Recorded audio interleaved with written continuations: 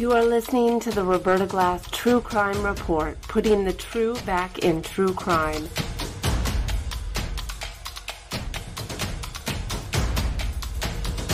From New York City, Roberta Glass is now on the record.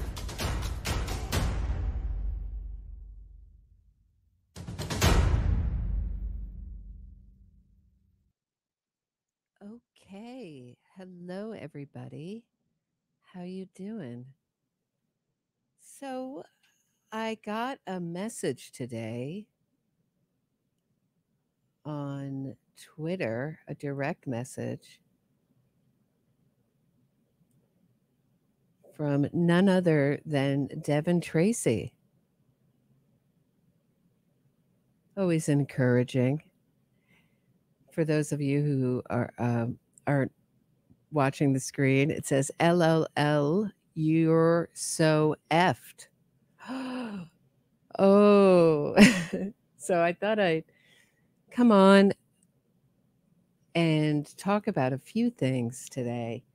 One, I'd like to make some psychic predictions about where I think Devin Tracy's going to go, because there's only so many places you can go with Amanda Knox. There's so much evidence against her. So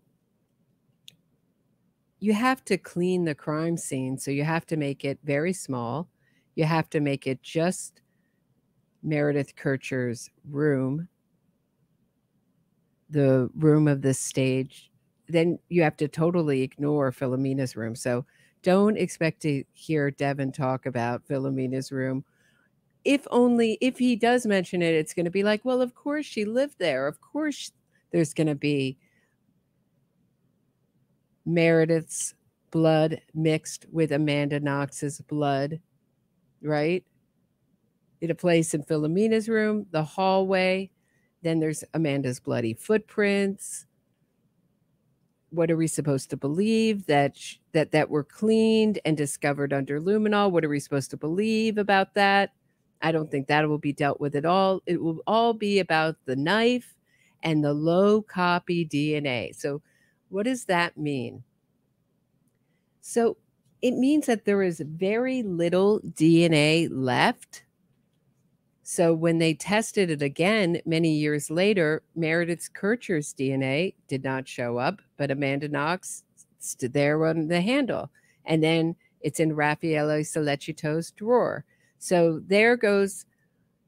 So Amanda Knox supporters just throw that out. It can't be that knife, because when they tested it again, there wasn't enough DNA. So it means that the first test was wrong. The second test was right. You know, you could throw out the knife entirely.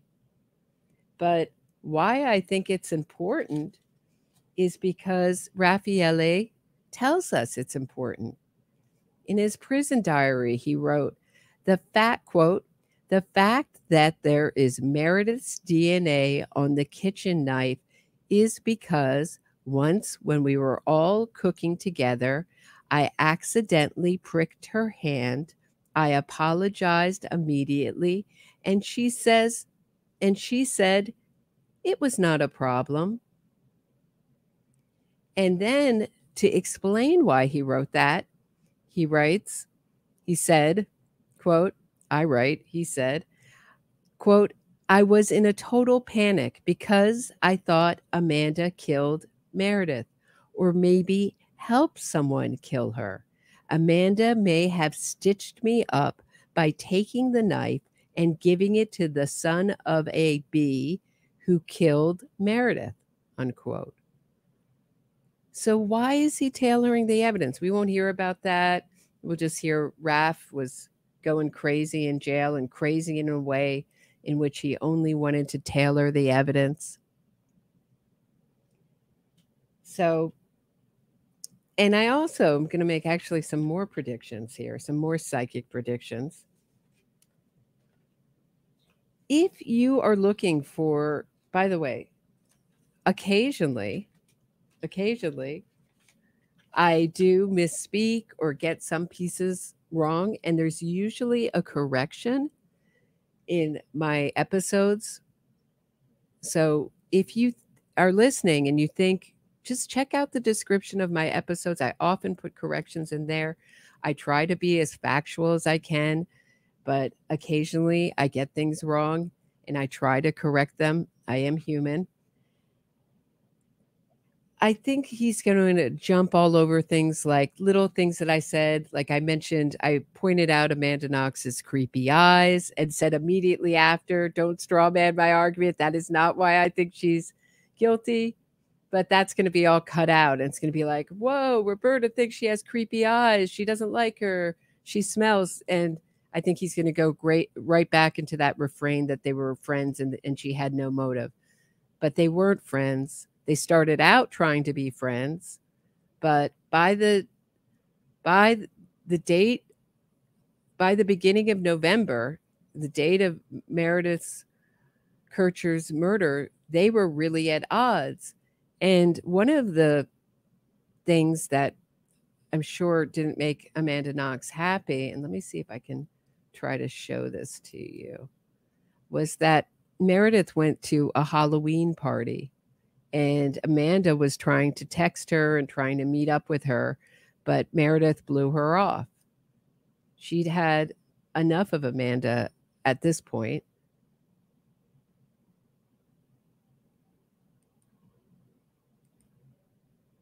So take a look. So there's Meredith in her vampire Halloween costume with her English friends. Where's Amanda? Not there. Doesn't that is obviously not proof that they weren't there, but her friends testified that, her friends gave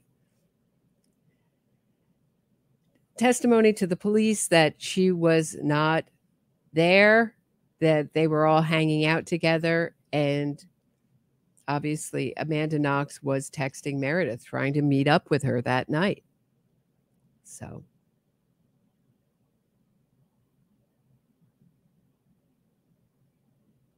that is, wait, did you guys see that? Wait, let me try that again. I'm not sure if you saw it or not. I'll try it one more time just to make sure. Just one more time. Okay. Nope, it's not coming. Somehow I'm not being able to share my screen. All right. Well, that is... It's a Halloween picture. I'll try to put it up in maybe my Facebook page. Okay. Yeah. I'm sorry. I don't know why I'm having such trouble sharing my screen, but I'll just try just for the heck of it. Why don't we try one more time just to really put it?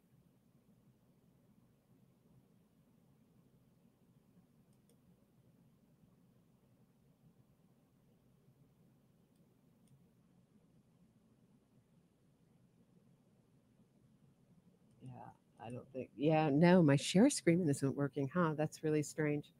All right. Well, I'll try to put it up in my community tab, at least, if not that, my Facebook group, so you guys can see what I'm talking about. This is going to be a short episode if my share screen isn't working because I have so many things that I do want to share. But other thing is, I think he's going to jump all over that I said that Rudy Goodday wasn't a career criminal or a home invader. So what he was accused of was breaking into a law office, which I don't consider a home. There's no proof that he actually broke into that office other than they had the computers from it. So you could say he did it. Fine. But, they bringing up this testimony from this guy who got laughed out of court, who said that Rudy attacked him with a knife, and he didn't even show up to court. The judge totally chewed him out. And as for the breaking in I think it was a daycare, the woman had testified that she gave Rudy the key. So that's not a career, whether he was wanted there or not. He's not my favorite person, Rudy Goodday. I think he was absolutely involved in this crime. But what my point is that it benefited Amanda and Raffaele to make Rudy Goudet look like some career criminal, what they call him, like loner, roamer. I mean, he had roots in Perugia. He was known. And he's also a drug dealer. So often drug addicts steal stuff and will trade drugs for the things that they steal. So that could be a possibility, but equally a possibility is that he could have broken into that law office and stolen stuff. But he was known in Perugia. He grew up there. So not hardly like some roaming guy. And he was known to Amanda Knox. So when Amanda Knox wrote a list of 7 names, the last person she described was someone that fit Rudy Goudet's description in his habits. He played basketball with the boys downstairs.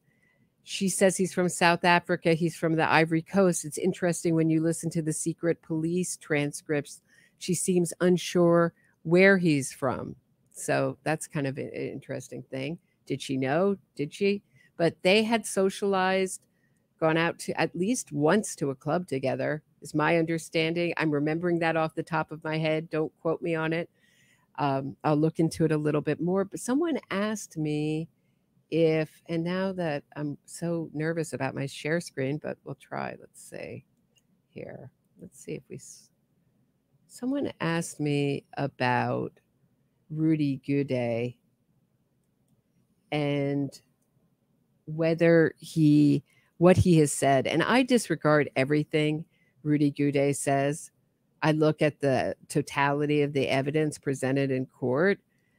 Rudy Goudet, in my opinion, is an unreliable narrator. So it doesn't matter much to me that he said Amanda wasn't there at one point on an intercept call to his friends. And then at another point, he said that there was someone with light brown hair and high cheekbones, a shorter man.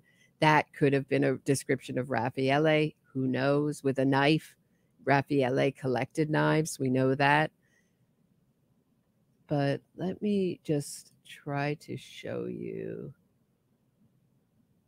this. Whoop. Okay, so the top. Meredith Kircher's killer, one of them. Let me just turn this off. Rudy Goudet said she tried to tell him something as she died. See, that's a ridiculous story.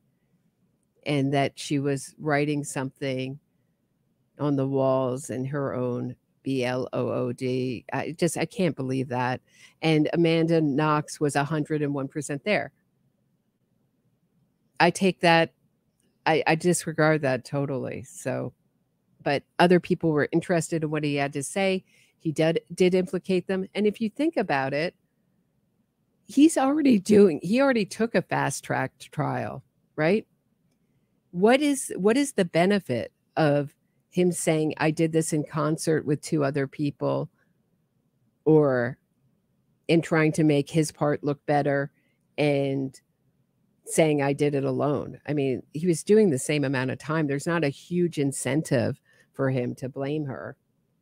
So, and he's generally given just very few interviews, but he did give a long one in Italian that has been translated, but it's all such nonsense. I just think it would be a waste of time to go over, but okay.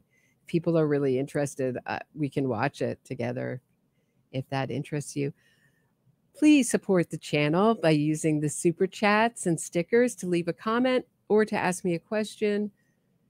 Subscribe to my Patreon for exclusive podcasts and other content, and hit the notification bell to be notified every time I go live, because I've been doing just a lot of these like surprise, like, hey, pop-ups.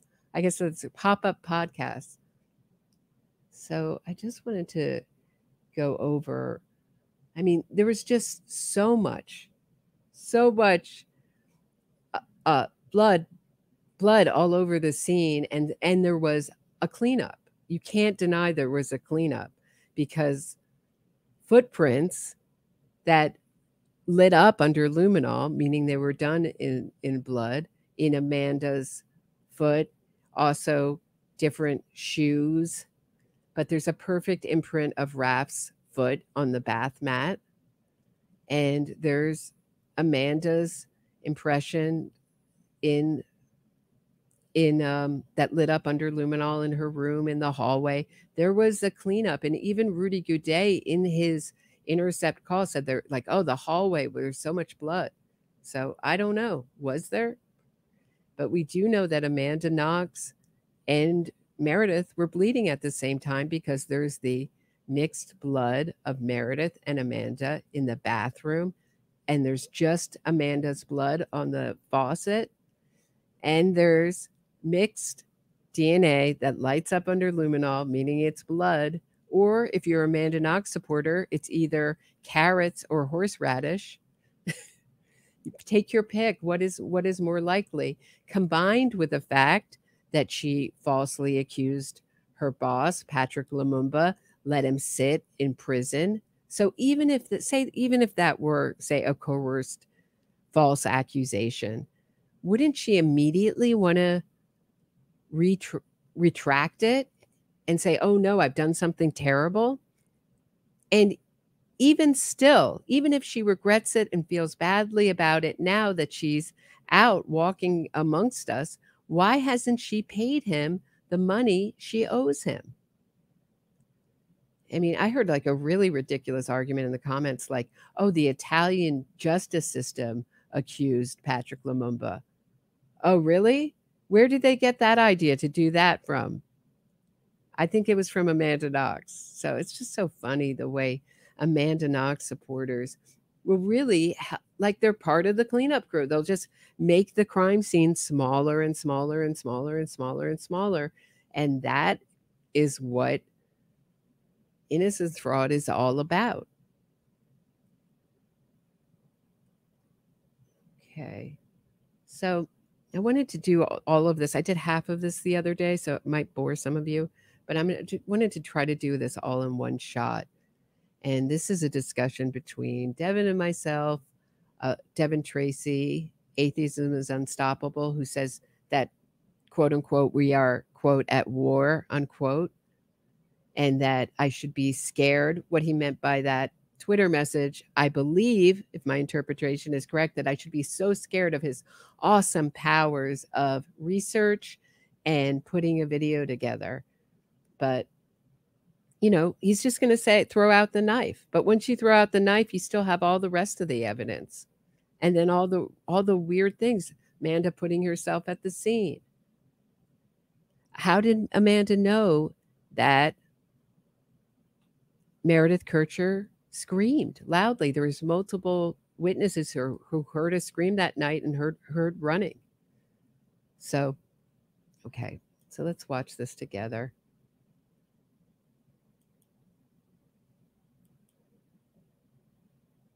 Okay.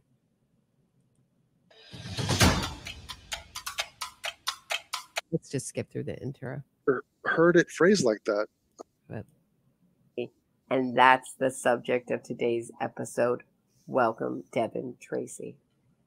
So what made you want to start talking about the wrongful conviction movement? Well, I've never heard it phrased like that. Wrongful conviction movement. Interesting. That's funny that there's a name. Yeah, I guess I'm on the outside, but I've independently discovered that there's a lot of shenanigans going on and it doesn't get covered. And so what you'll have is random people like me who, you know, I'm not from this field per se, but I do consider myself a morally grounded person. I mean, I am an Eagle Scout. I like to... An Eagle Scout who likes to call women who don't agree with him dumb bees, cat ladies, dumb Jew broads, that kind of thing. Okay. I guess that's what they teach you in Eagle Scouts. To brag about to my audience. And I'm not seeing anyone else cover a lot of these cases. And I'm hearing, in fact, the opposite. I'm seeing the New York Times and very popular podcasts and very famous people stating things that are completely false and in a morally egregious way, effortlessly. And so it is shocking and appalling. That's exactly what you're doing now, Devin. Exactly what you're doing now. I'm shocked and appalled that you're doubling down on your support of Amanda Knox. For what reason? I mean, we'll get into it. And I feel like it's my duty to point out to whoever cares to listen that this is an outrage. I agree. I independently research these cases, and every time I go into one, I'm hoping I'm wrong. I'm hoping oh, well, maybe they do have a case here. Why would they put their reputations behind something if it was so obviously one way? And yeah, but there's often we all make mistakes doing this. There are so many facts. You are bound to make a mistake here and there. But in your Central Park 5 video, you say that Matheus Reyes's DNA was found inside Trisha Melee. No, that DNA was found inconclusive. His DNA was found on a sock next to her. And you never corrected it. It just sort of sat there. I mean, it's just with reporting on these cases, it's very important to strive to get it right. I don't always get it right. I can just hear that being clipped off with some kind of mistake I made. But you do make mistakes. We are human. But the difference is do you have the humility to go back and correct it? And that seems to be what you're doing with Amanda Knox. You fell for her innocence fraud. We all did, or I did, certainly. And then now it just seems odd. That's the messages I'm getting. What's wrong with Devin? Why is he holding water for this psycho? I really do feel like I come into it with an open mind. And then I'm just shocked when the evidence just piles up and up and up. And I'm like, what am I watching here? Do you hear that from your audience? Because I hear that a lot, that I think everybody's guilty. And I always try to explain that I'm always hoping that every case I look at is a case of a wrongful conviction. I just haven't found one of the cases that I've covered. But do you find that the people say to you, you think everybody's guilty? Or also they use the word biased a lot. Do you get that? No, I think people realize that it's very uneventful to pick a case that is, I don't know, you got to be careful of confirmation bias. That is true. But that's not how I come to these cases. There are a ton of situations that it just doesn't interest me because it's so open and shut. If there's a gray zone, I'm just so. Where's the gray zone with Amanda Knox? Where's the gray zone? And he's gonna right here, he's gonna mention Scott Peterson. There is so much more evidence against Amanda Knox than Scott Peterson. That's what baffles me about these. When someone tries to criticize me and say, oh, you think everyone's guilty? No, I don't. There's obviously wrongfully convicted people out there. I would cover those cases if I found them, but it's one case is more ridiculous than the next when you really get into it, when you go beyond the PR propaganda. There's definitely way more evidence against Amanda Knox than Scott Peterson. So irritated by how confident people are, and they're so wrong. I mean, you could not be more wrong. And I agree, Devin, you couldn't be more wrong. I feel like they get behind a case, a wrongful conviction case, because it's like this underdog story where they think we got to help this person. I'm going to be heroic here, and there's a great injustice being done. Meanwhile, ironically, they're taking part in a savage injustice, which is these victims are dead and forgotten half the time, and no one is. Yeah, I agree. That's why it's a passion project for people like me and Martin Pribe and the few other people who speak out about Innocence Fraud, Innocence Watch UK. We're not in this for the money. If we would have to be the most irrational, nutso people to be in it for the money. We're morally repulsed by this movement that's trying to free the most dangerous and deranged killers, and doing it exactly the same way each time. Documentary, PR agency, same kind of figures. And then the killers that get exonerated, quote unquote, or get out, they go right back into the Innocence Project and support other killers, meaning they go back in working for the Innocence Project hand in hand with these other killers. So it just seems like,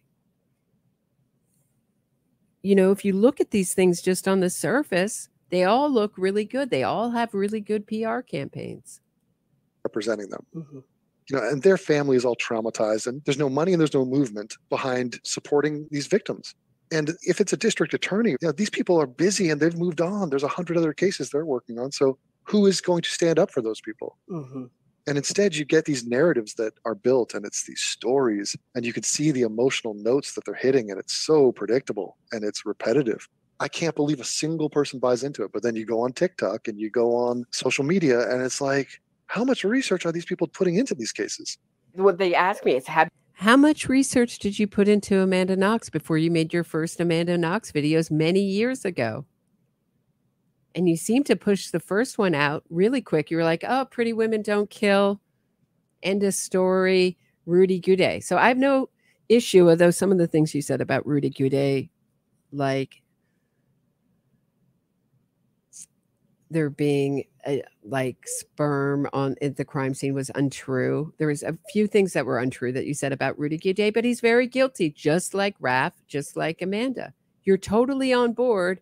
The DNA, you know, the evidence that convicts Rudy Gudet is all correct, but any evidence that DNA evidence that makes Amanda and Raph look guilty is all wrong and corrupted. And seriously, there are like 3 of us talking about this innocence fraud movement. I mean, I can really, and you know, we were here way before you talking about it, probably foolishly because there's just no joy in it or money in it. You know, Martin Pride and Innocence Fraud Watch UK. That's it. That's who there is who does this on a full-time basis, and me. That's it. So I say this, what I'm saying is I say this with no joy. There's not a lot of benefit in it for me to say Amanda Knox is guilty. Certainly with all the PR that she's had in America. But still, people sense something with her, especially women. Have you gone to the Innocence Project website? That's their research. Oh my God. And that seems to be the press's research too on these cases. And the Innocence Project, I don't think I'm being cynical here. I legitimately think that the word innocence is enough for people. That's their due diligence. They go, well, why am I trusting the Innocence Project? Well, have you not seen the title of their name? I've had the same thought. I was, are they just well branded? Well, here's my thing. So, little backstory.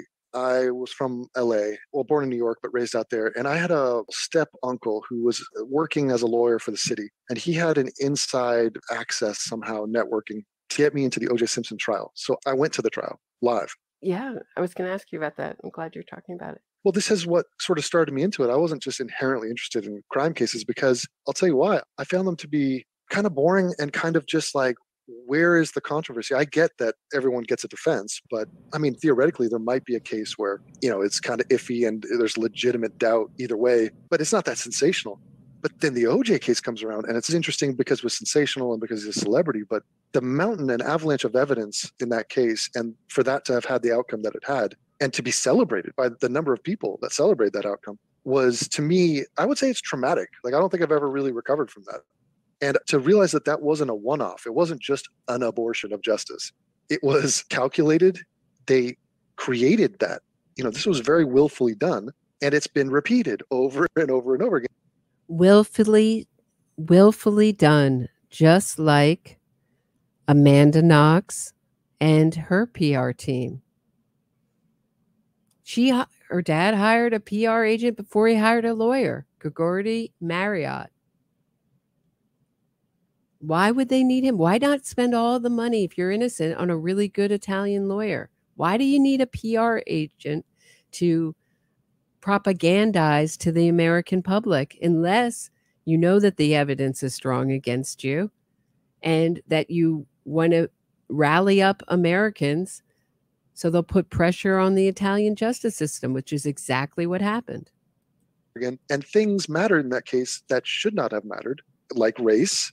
And we've seen that come back over and over and over again. And even the jurors, they get interviewed after that and they go, why did you find this guy not guilty? And they said, to get revenge for the Rodney King. They're like, what? To get what? To get revenge against, the white man in the system for what they did with Rodney King. And it's like, okay, so we're not even talking about facts and we're not talking about justice. We're involved in something totally separate here. And that has been really eye-opening for me. And I have been picking up patterns ever since. Isn't that interesting that he's talking about just dismissing the entire justice system? Just like, we're not talking about facts anymore. We're talking about something else. Isn't that what's going on here? Since. And, I sort of backed into it only because I wasn't satisfied that anyone else was doing it. And they weren't. Not the way I'm going to do it. And so I happily stepped into the role. And you say in many of your videos, it's sort of a shorthand to explain why you don't support the Innocence Project, that it was founded by Barry Schecht, right, who was one of OJ's attorneys. Do you find that resonates with people, or do they say to you, oh, well, he's a defense attorney. Of course, as you're a defense attorney, you're going to have to represent guilty clients? Well, if it weren't for the patterns, there's more than just that one pattern. So, for example, Kim Kardashian. The reason we know her is because her last name is Kardashian, who became famous because he was friends with OJ and was his lawyer in that case. That's why Kardashian is a name and then became a brand. So she got this huge head start with that. And what is she doing? She is throwing her weight around on cases that she knows next to nothing about, and she's completely ass backwards wrong on. And so it's not just Barry Schecht, it's Kim Kardashian. Wow, throwing her weight around on cases she knows nothing about. Wow. Not the kettle. And who was living the legacy of Bob Kardashian. And it's like they got a double murderer free, and the guy's playing golf right now. And he's doing fantasy football. And that is supremely irritating to me. I cannot believe he's still alive, quite frankly. But the pattern I have noticed, and I am willing to breach into, is the Innocence Project seemed to be trying to set exclusively Black people free, which I get that they're disproportionately murderers, but there's a lot of other murderers out there. And specifically Black murderers who murder white people. And that is untrue. I've told Devin Tracy it's untrue more than once. Jamie Snow, Richard Glossop, Darlie Routier. I mean, the Innocence Project has gone to bat for a lot of white people too. Just because I think Devin sees it this way because this is his interest. And there was a period right after George Floyd where the big cases were always going to be the death row cases. Julius Jones, Rodney Reed, Kevin Cooper, right? Is Kevin Cooper on death row? I believe so, right? Yeah, I think so. It's just so ridiculous because California is just not going to execute anyone. So it's just sort of a null and void issue. Tommy DV, thank you for the $5 super sticker. Really appreciate it. Okay. Back to the interview with Devin Tracy. If you're just tuning in, talking about Devin Tracy and his support of Amanda Knox.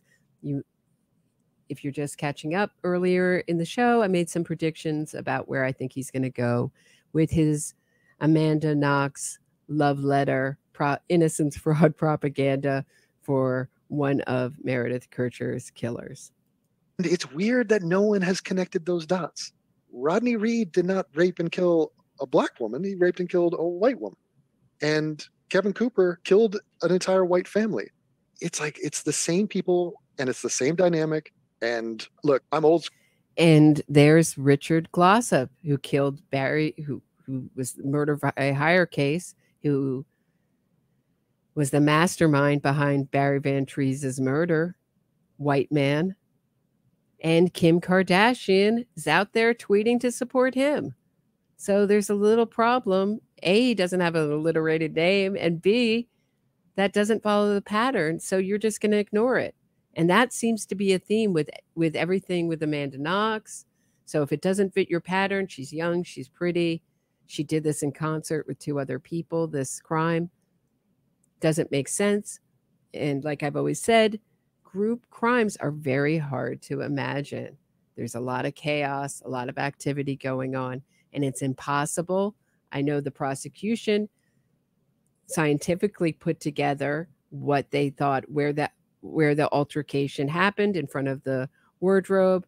Meredith Kircher was standing up, and then her body was moved and positioned using the same kind of forensic science techniques that we use here. But if you're an Amanda Knox supporter, none of that's going to mean anything to you, because none of it, the evidence that makes Rudy look bad and convicted him, that's going to have absolute sacrosanct, absolute importance. But the evidence against Amanda and Raph, forget it. Not important. Just believe Amanda's word and Raph's word. Why? Because they were young and good looking, and young, good looking upper middle class people don't do that. Oh boy. Boy has true crime history told us that is untrue. School, I guess, I thought that there are things more important than racial tribalism and, race anything. A couple things come to mind. Condemning rapists and murderers. Is that not something Yeah, I thought there was more important things than racial tribalism too, Devin. I can expect from my fellow man? Apparently not. What do you think's going on with Kim Kardashian? Is this just sort of a extreme daddy issue, or? Yeah, I could see that angle. I mean, she's following literally in the footsteps of her father, although her father was torn up about it. I don't know. How did he die? He died early. Of cancer. Cancer or something? Yeah. He definitely knew OJ killed his friend. Nicole was his friend, and Ron Goldman. And so I don't know how that sat with him. I mean, he wasn't even a criminal lawyer, was he? Wasn't he like a civil lawyer? Thought so. Either way, I don't know what she's doing. I mean, she's obviously got her head up her ass, and she has many pursuits. And I think she wanted a little gravitas to her life. She got a little bit sick of the vapid, insipid nature of taking selfies and look at me, aren't I pretty? Yes, we get it, Kim, you're pretty. So she wanted to be a part of history and set people free. And I think there's almost a God complex, maybe some of Kanye's God complex rubbed off on her. And I don't know what she's doing. Is that what you're suffering from, Devin? A God complex? And it's deeply embarrassing. And it's a sign of the times. Why does a woman like that, or anyone like that, have the platform she does? These are questions like, hey, like on this Purvis Payne case I talked about a TikToker, and has millions of fans on Instagram. She's 19 years old. She knows nothing, diddly dick, about what she's talking about. And she's trying to get Purvis Payne set free. So what if you're a huge makeup icon god, and you suddenly decide, you know what? Now that I have this platform, let me get this murderer out of prison. What do we have in our society to safeguard against that? Nothing. So technically it's freedom of speech. TikTok's not going to shut them down. Facebook, no one's going to fact check them on this. Meanwhile, YouTube and other places, I was kicked off YouTube. They will operate their terms of service in really jacked up ways. But when it's expressing an opinion that is this just dementedly wrong, there's no oversight to this. The news is not going to cover this. No one's going to fact check this. And so what you end up happening is millions. And how many of your fans are going to fact check your Amanda Knox pieces? I'd say next to none. How many of them are going to go through the Italian documents and all the evidence? Maybe 5%, maybe 10% at most. Millions of people are influenced by these influencers in a terrible way, the worst way possible. Do you think that the Innocence Project, when I say the Innocence Project, I mean the small ones, state by state, do you think that this whole movement is really for young people who haven't lived, who have no BS meter? Yeah, people are so easy to just persuade, and it's the power of persuasion, and that's what we're seeing. Are they easy to persuade?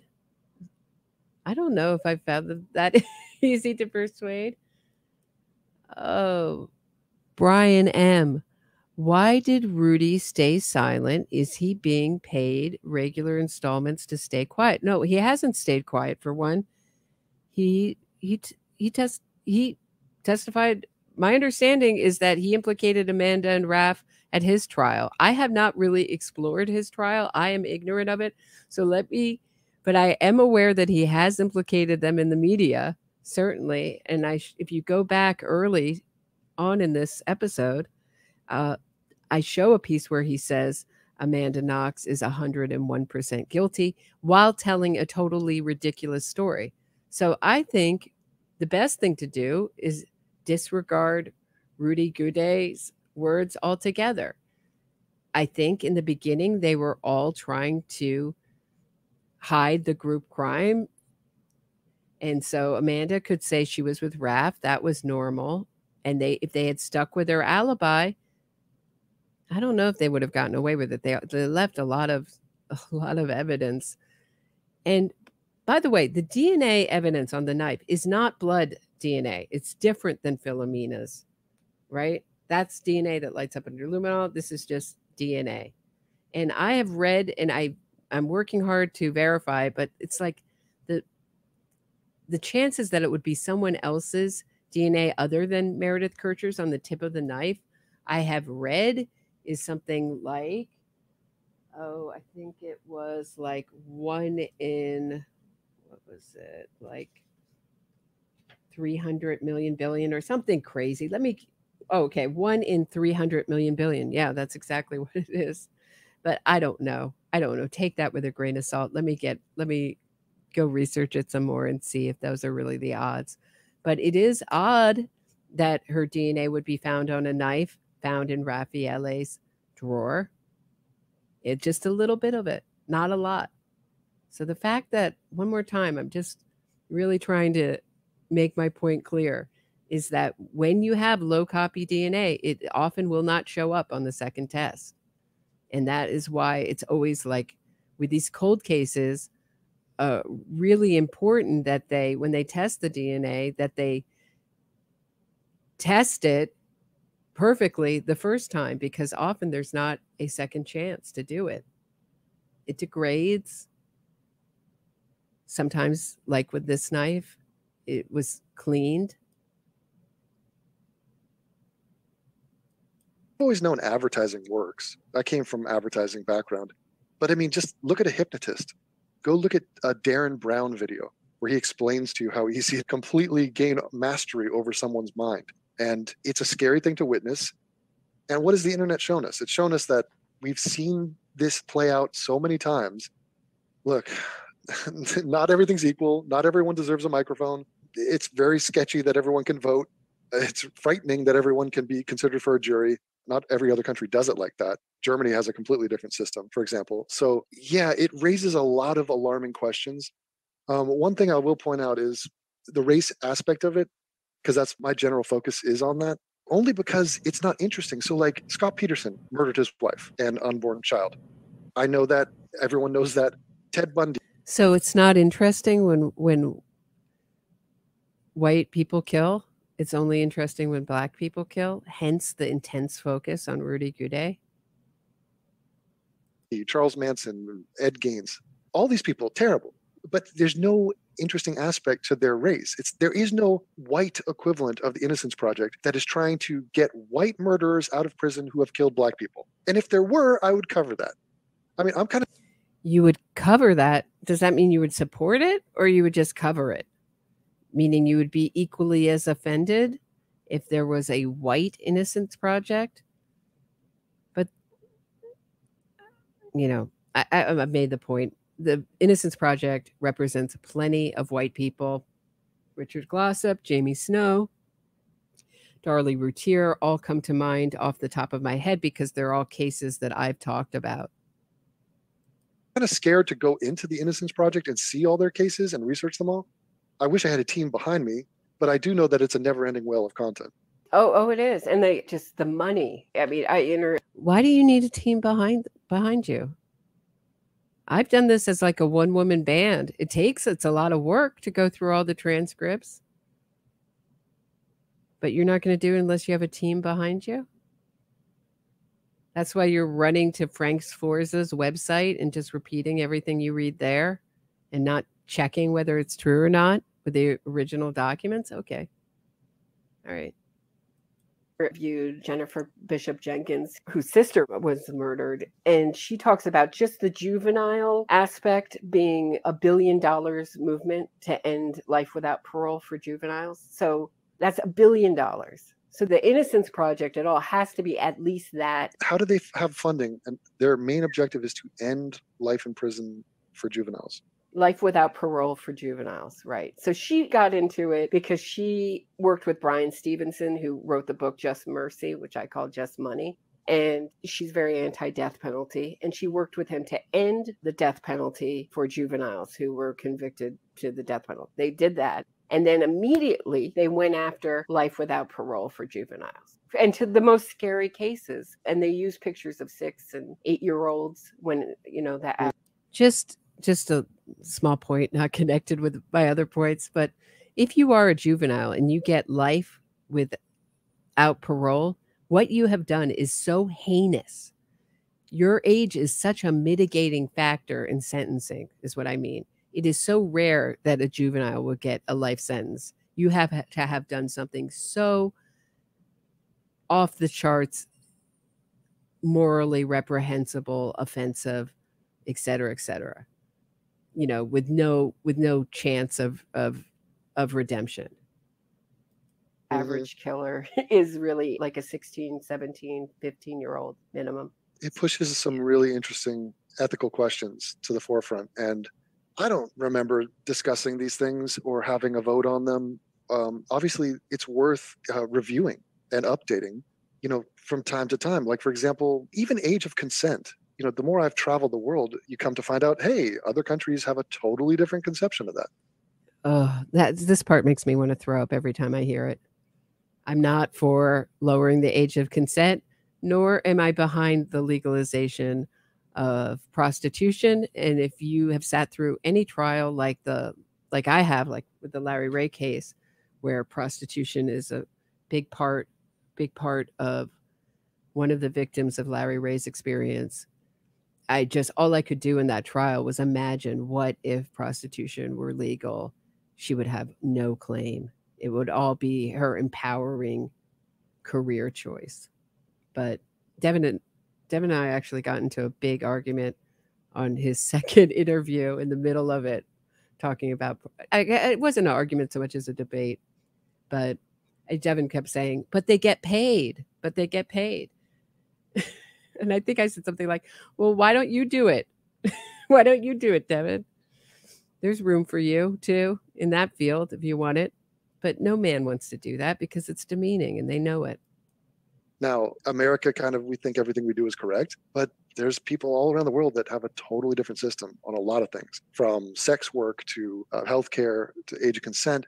But I mean, considering minors, murder is murder. This leniency on a young person, my instinct is not there. I do not have that much leniency. You have these 2 young girls who just killed this Uber Eats driver, and they're going to basically daycare for a few years to get, some high school equivalency and to surf the internet. In Washington, D.C.? Yeah. Is that the Washington, D.C.? Right. And they're going to be out at 21, and it's like, what is this? Is that justice? Nowhere is this a bigger movement than the U.S. So why do you think this idea of the wrongfully convicted person being sort of the ultimate injustice and being so popular, why does this resonate so much in America?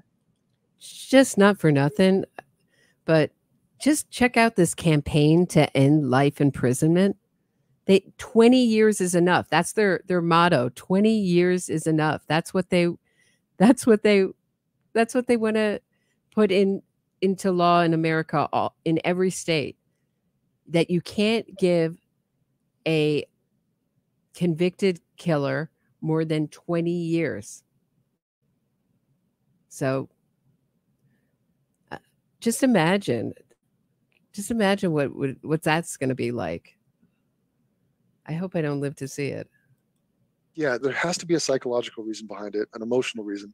I do find it interesting that the people that get behind a person who's so-called wrongfully convicted, on their timelines and in their lives, they will not also condemn 10 people that are completely guilty and highlight that and showcase that and virtue signal like, hey, by the way, I'm trying to get this one guy out of jail because I think he's innocent, but this guy over here, it's just not conducive to their objectives. So Right. So what he's saying is, what he's picking up on is, in the wrongful conviction movement, you cannot just promote the innocence of one killer. You have to accept everyone that the Innocence Project promotes as innocent.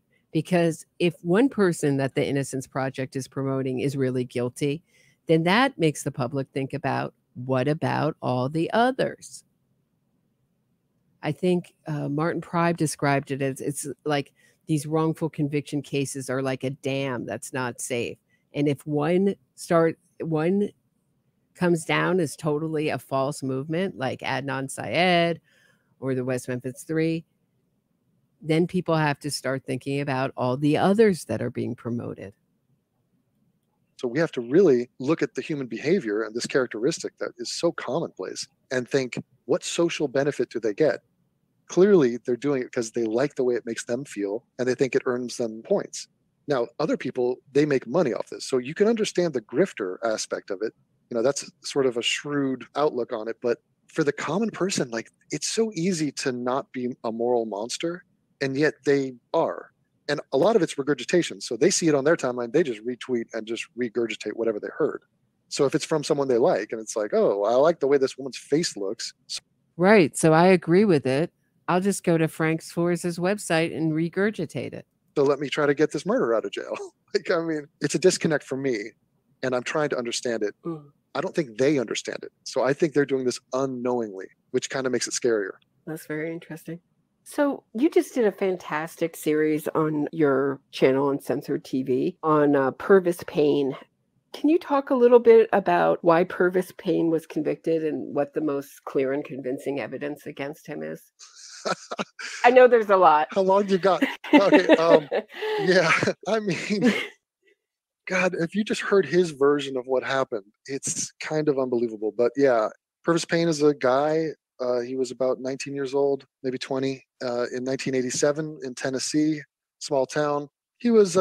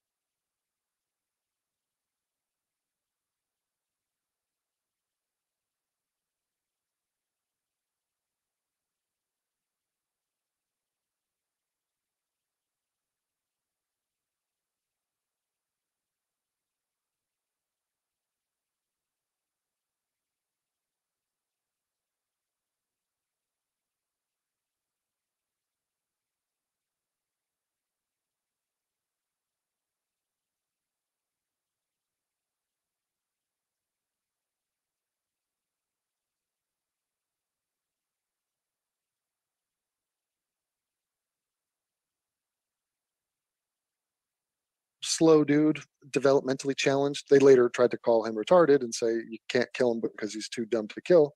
But he raped, or at least tried to rape and murdered a single mother and her baby infant daughter, Lacey, who was 2.5, and stabbed up real bad her 3.5-year-old, Nicholas Christopher. He survived by a complete miracle. And the evidence, I mean, his blood is everywhere. He says he was at the crime scene. He says he cut his hand trying to help her get the murder weapon out of her neck, which, is that even logical? Like, she was attacked. She had 82 knife wounds on her. And like, okay, he's trying to pretend like the knife was lodged in her neck as the final thrust. And his way of helping. Talking about illogical things, why would Amanda Knox have such a clear memory of everything she did the night Meredith Gertcher was murdered until her alibi gets removed?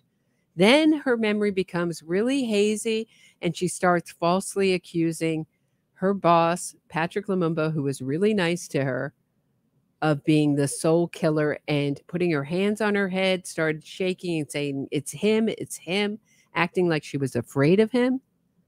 That's a disconnect for me. Speaking of disconnects, that's a disconnect. Why, the amount of evidence against Amanda Knox would be enough against any one of your illiterati, but not because it's Amanda Knox. It's something else. It's a woman. Is it because it's a woman? Is this like some kind of failure to see or she's a white woman. I don't, or that it was a group crime. But you seem to understand the Central Park Five and why Mateus Reyes wasn't the sole attacker in that situation. But here, it's just like how strong the evidence you're going to consider has very much to do with who it's attached to. And do you think these investigators knew that when they were collecting it? Helping was to pull that out. And somehow in so doing, he got all sorts of blood all over him. He then ran from the cops. He then lied to the cops. He discarded his bloody clothing. There was blood all over his watch. He was seen at the crime scene. A policeman saw him running from the crime scene. I mean, it's comical. I mean, it's almost more evidence than O.J. Simpson, which it's stunning that the Innocence Project picked that case. I mean, it's almost like this is a movie. You're probably too young to know this. Trading Places. Sure. No, I'm probably older than you are. Oh, okay. So Trading Places, these two rich guys make a bet. And the bet is, can we, I don't know, ruin one rich guy and take this bum, Eddie Murphy, and trade places and have him become super successful? And they're just messing around with the world for their own amusement. That, to me, is the only explanation why the Innocence Project would pick the guiltiest guy in the world to flex their power and be like, look what we can do. Even though being developmentally disabled, yeah, he took the stand in his defense, and he made a very interesting admission. Can you talk about that? Well, I mean, there's so much to go after the guy. I cannot believe they chose to put him on the stand. I can't believe his lawyer let him, but okay. I know, like, what was that? So he had blood all over him, but specifically, they were acknowledging that he had blood on the tops of his shoes. So he was trying to say that blood got on him because he was trying to help this woman and her babies who are lying there bloodied and, dying or dead. And so I don't know if he was like wrestling with them or what he was actually doing, but how did the blood get on the top of your shoes? So he was asked that in cross-examination, and he slipped up and said the truth. And he said, oh, that must have been when she slammed up against the wall. And the prosecutor could not believe what he had just heard. And Purvis tried to back off of it and fumbled over his words. And he just got grilled on it, and they pinned him on it. So it was rather obvious that... You know who also had footprints in blood, in Meredith's blood? Amanda and Raph. Rudy Gooday's shoed footprints. I mean, isn't it odd that there's all these footprints that show up under luminol as if they've been cleaned? And one giant footprint of Raph's foot on the bath mat. Now, Amanda Knox supporters and Raph's defense team and Amanda Knox defense team try to say that was Rudy Gouday's footprint. But boy, does it not fit. And boy, does it fit like the Cinderella slipper for Raffaele Solicito. He slipped up and said, oh yeah, that is when the blood got on me. I mean, there was other crazy things, like his baseball hat was wrapped around the dead little girl's arm up into her elbow. So like her arm went through the back of his baseball hat and it was just sitting there. That's how we found her. And they had no explanation for that. It was like, oh, yeah, that's weird. That's interesting. And so I think as a great social experiment, if we're about to kill him and they're going to set the new execution date, it got pushed back for Corona. But if his final words are, hey guys, really appreciate the love and support. I was trying to get off, but I think before I meet my maker, I just want to come clean. I did kill those people. I'm sorry. I was on drugs. I was drunk. I made a mistake. I apologize to everyone involved. Something like that. What would the ripple effect of that admission do to the army, the millions of people who have stood behind this guy?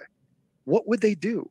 What sort of public gesture or exhibition would they do to apologize in shame for doing what is unthinkable? And it's not only unthinkable morally, it's like intellectually it's unthinkable. How could you? I agree. It is unthinkable morally. That's why we speak out about it. It's not a question of being right. If I'm wrong on any of the cases, I'll be the first person to come out and say I'm wrong. But I'm just not willing to overlook all the evidence against Amanda Knox just because the Supreme Court wrongly threw out all the DNA evidence. I don't have to throw out all the DNA evidence. They had no jurisdiction to throw it out.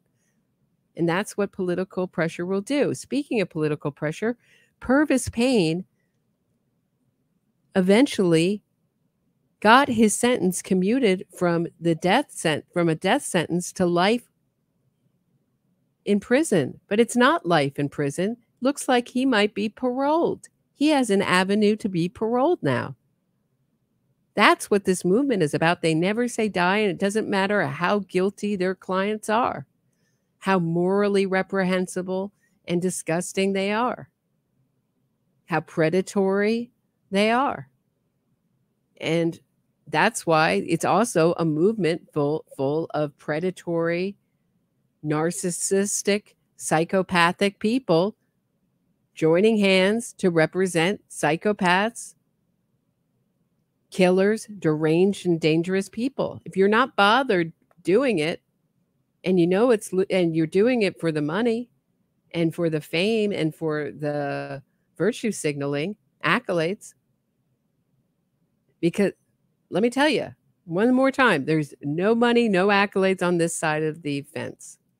You'd be so dumb as to think this guy's innocent. And the only way, if you just read the Innocence Project's propaganda, maybe I would say, okay, yeah, the Innocence Project are here. They're culpable. They're to blame. But do you have any curiosity or skepticism? Did you even inquire as to what the case against this guy was? I don't think they do. I know exactly what the headline would be. The headline would be that he was coerced into a false confession at his execution. That would be the headline. Right. He was tortured before they killed him because it wasn't enough, these evil people, to kill him. They had to torture him and have him confess as a punishment. The selective humanizing. Like, so the Innocence Project will put baby pictures and interview his father and his mother, and we'll talk about what a nice child he was. And the victims get completely ghosted. There's no... Just like how Amanda Knox's mother and father did interviews together, trying to make it look like they were still together when they were divorced and they were both remarried. Amanda Knox's mom was married to a man much younger, very close to Amanda Knox's age. I mentioned this because people have mentioned that it was upsetting to that marriage was upsetting to Amanda Knox. I don't know if it was or not. But there you go. They also showed pictures before Amanda Knox gave interviews of her looking wholesome and cute in hat, smiling with her sister. And then when she finally got out, they had her on on the swing set with her sister doing juvenile things. So it follows a pattern completely, is what I'm saying. It's not it's not only, it's not a black or white issue. They use the same techniques no matter who the convicted killer is that they're trying to magically erase all the evidence for. Acknowledgement as to why we are here. Purvis Payne is an unremarkable man who led an unremarkable life. The only reason I know his name is because he did a despicable thing to an innocent family. But once again, it's the ultimate reversal because he's the victim. He was helping. Mm-hmm. One of the things his sister says is he wanted to help everybody. And even if you take Purvis Payne's story that he was a good Samaritan, he neglected to do the two most important things. One, try to save these people by compressing the wounds and staying there. Second thing is to call for help. And third thing is not to assault the police officer on your way out. But okay, so, you look at the Michelle Carter case, which is a suicide case. And the thing the judge really said is that you knew this guy was in this truck and he was dying and you did nothing. You didn't get help. Mm-hmm. So Michelle Carter, another pretty woman. Now, she wasn't convicted of murder, a lesser crime. But what the judge really said in that case, it's one of the most misunderstood cases, is that the fact that she listened on the other end as her friend committed suicide and didn't call for help, that was what made her culpable, not the text messages encouraging him. So often people will frame it as like a free speech case, but that is not the case. But there's another example of a young upper middle class woman who did something really morally reprehensible and criminal and got convicted for it. So, I really encourage my audience to watch your episode, especially to listen to Nicholas explain what happened. You know, I think every TikToker who supports this guy should be forced to watch him. Oh yeah, we should tape open their eyelids and have them watch this, because a guy survived this attack. And now, is his voice being amplified? No, I had to find some obscure documentary that was made on some little channel. You know, it has no exposure whatsoever. If you Google search any of this, you're never going to find this thing. But I had to showcase it because it's this guy in his own words explaining what happened that day. And as far as Purvis Payne not helping them, I mean, we have his fingerprints on the telephone. Well, his fingerprints are everywhere in the apartment, malt liquor cans, everything. But he picked up the phone. He said, I was going to call 911, but I forgot the number. We've had 911 as the emergency phone number since 1968. So his whole life, it's been 911. And he didn't know what, you know, he forgot. And then he goes, okay, well, then I thought I'm going to go out and knock on some neighbors' doors and then have them get some help. He didn't do that. Well, a cop could help. No, instead he chucks a duffel bag at the cop and runs away. And you say, oh, why is it that people get behind this victim thing and they portray him as a victim? Well, what it tells me is maybe their heart is in the right place in a stupid way, where they think, I care about victims and I don't want to see my fellow man be victimized. But if you did care about victims, you'd be caring about Nicholas Christopher, Lacey Christopher, and Charisse Christopher. Those are the actual victims, you morons. It's out of sight, out of mind. They don't know those people. They don't see those people. And those people are not the center of the propaganda. So therefore, they're irrelevant. Yeah. Just like Meredith Kercher is irrelevant in your pieces. You called her the body, that girl. You don't see her, out of sight, out of mind. And it's just so funny that you do exactly what you're talking about in this interview. Go directly to the propaganda, repeat it. Don't look deeper into the case. And I am 100% sure that you're going to use that footage of Rudy Goudet, or the example of Amanda Knox and Raph's defense team showing how easy it is to climb the cottage bars when there was no bars on the cottage during the time of the murder. But your audience won't know that, so it's not important. Just show that he really could break in through the wall and he didn't have to climb it like Spider-Man.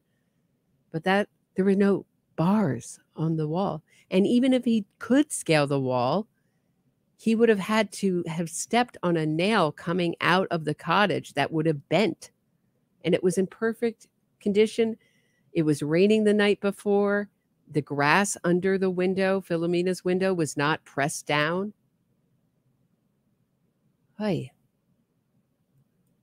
So this sounds like he's described as sweating blood. He's covered in blood. He's fleeing the scene. This sounds like a case that needs to be solved with DNA. Yes. So how did they get a judge to agree to test the DNA in this case, and what were the results?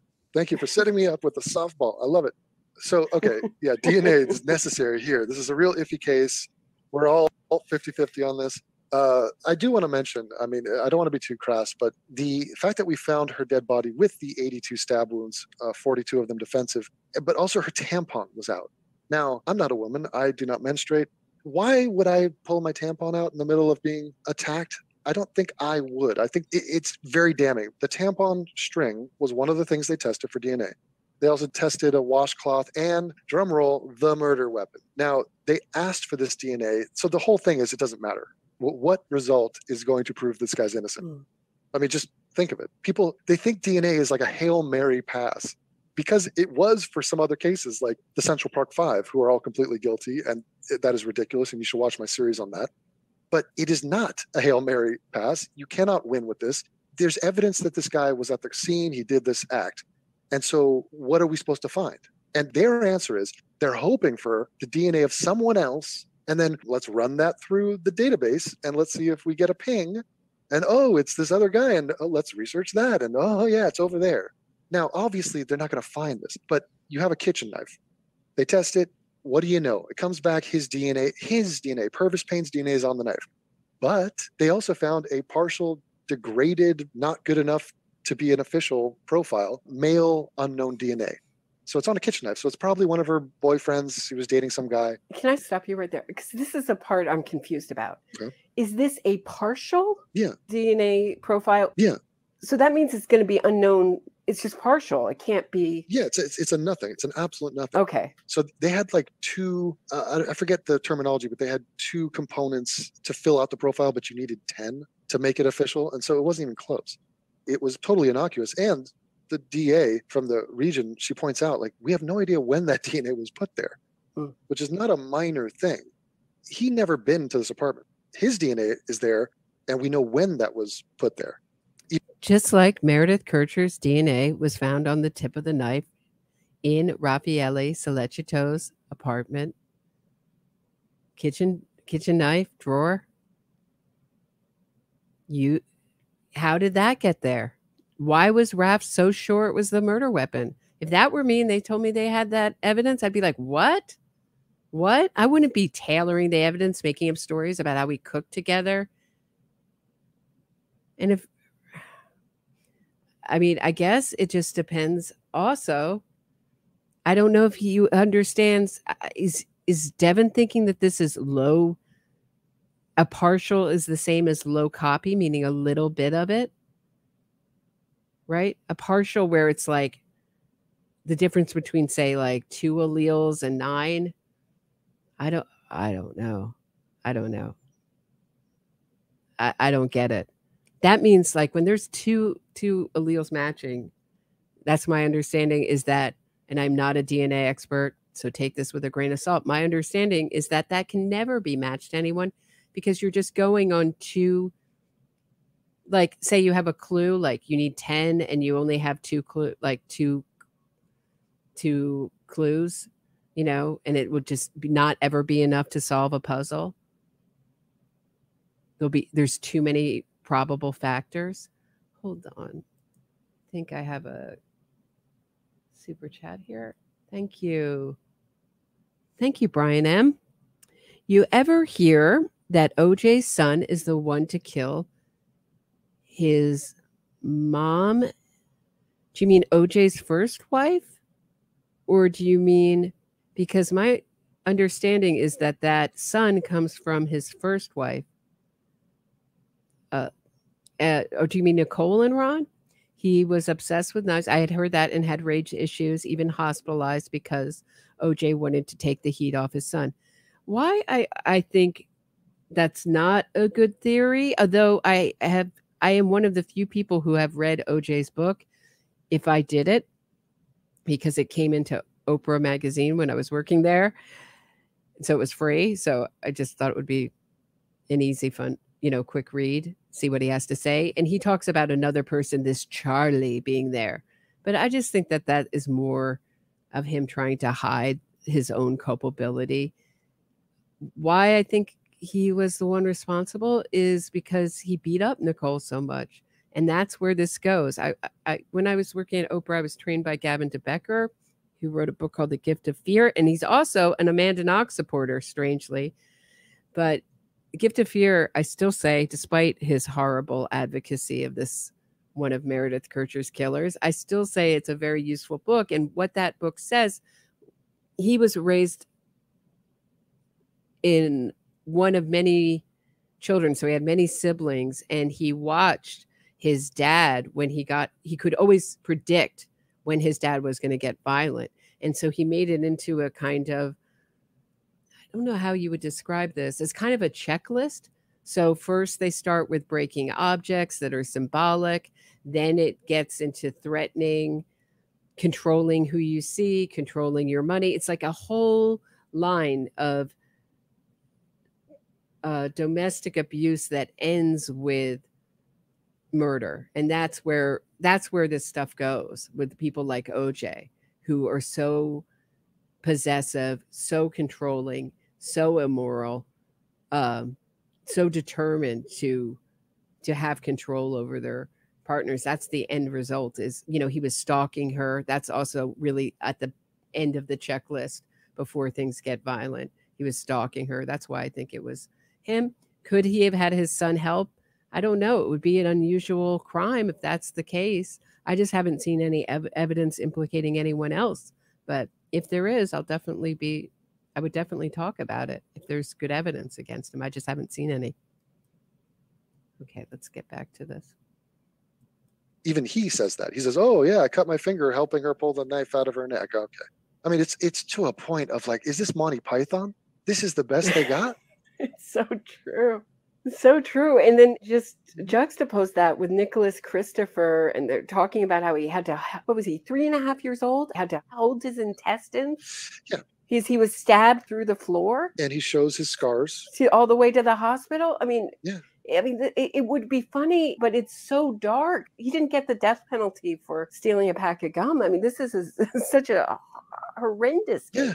And where my mind goes, which is a little bit scary and dark for me, is I'm trying to get inside this mind. I'm trying to make some sense of it.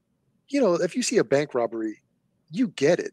Like, you understand what money is. You understand the want for money. You wouldn't do it yourself. You understand the risks, and it's not right technically. So, but you can make sense of it. For a guy to rape, I can kind of understand that on a primal level. Obviously, rape bad. Don't let me virtue signal that. And murder, okay, you lost control. You murdered this woman because you were covering up for the rape. I mean, there is at least a sickening, evil logic to that. But then you have 2 babies. How do you get from what you've already done to that?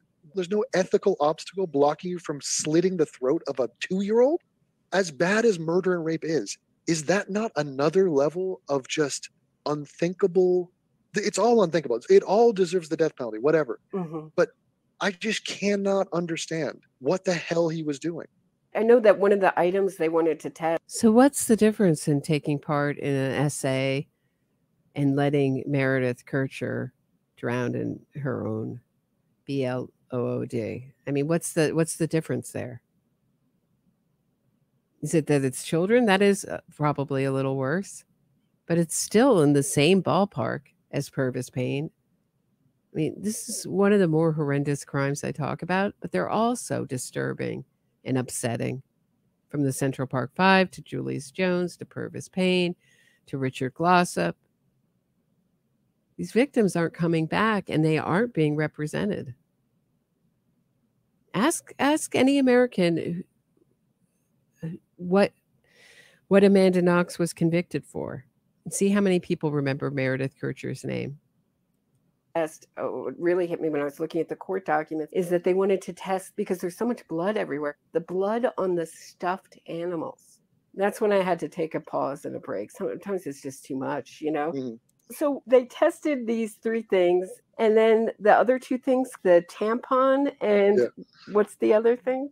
There's a washcloth, and they found semen on it. Look, the prosecution, they don't need additional evidence. Uh-huh. So, like, this guy's convicted. He's on death row. We're about to kill him. And this happened in 1987. They asked for this DNA testing in 2006 when it was first available. Mm-hmm. And his lawyers got together and said, hey, let's test some stuff.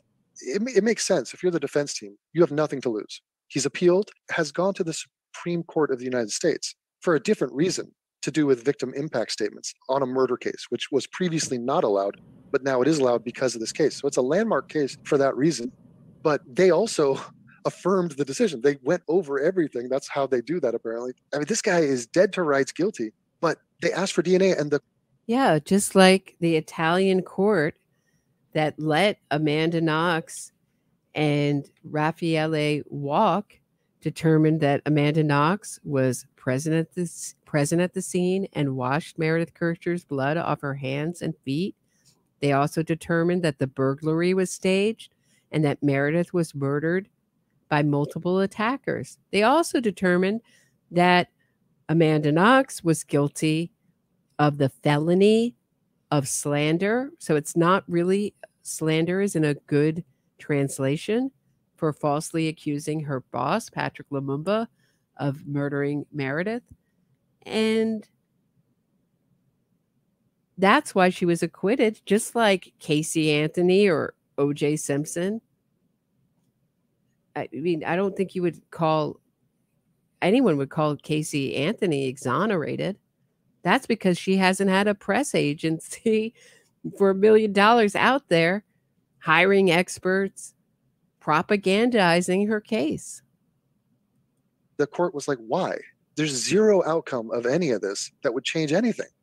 Our case does not hinge on one thing or 2 things.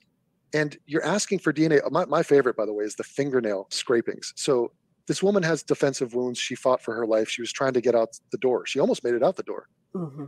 You know, the door got opened. People heard her screaming. They were having barbecues outside.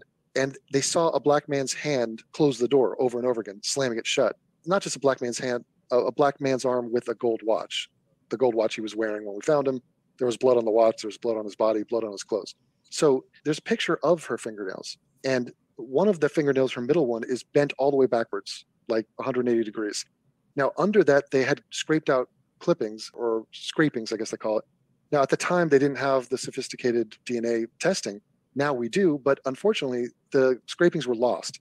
So the defense spins this as, aha, someone is hiding them because that will show the real killer. Meanwhile, they must know that if we ever did find them and test them, it would totally convict this guy.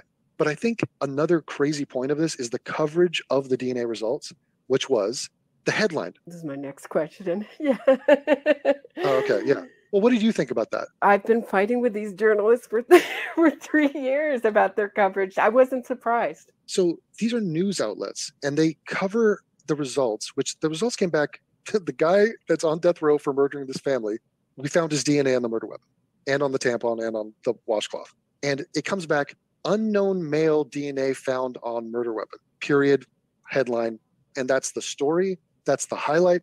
And then on a couple of them, like 10 paragraphs down, it says, the prosecution says that this is not that conclusive because we also found Purvis Payne's blood on the murder weapon. And then they have the audacity to say, well, yeah, but that fits our story. That corroborates our story because our guy says he held the murder weapon conveniently and cut his finger. You know who else cut his finger? OJ. The same day, OJ Simpson. He said he cut his finger in a hotel in Chicago, like he's the Incredible Hulk. He's drinking a glass of water. He just smashes through that and cuts his finger. And it's like a big gash. Just like Amanda Knox said, her ears were bleeding because her ears may have been bleeding because she just got them pierced extensively.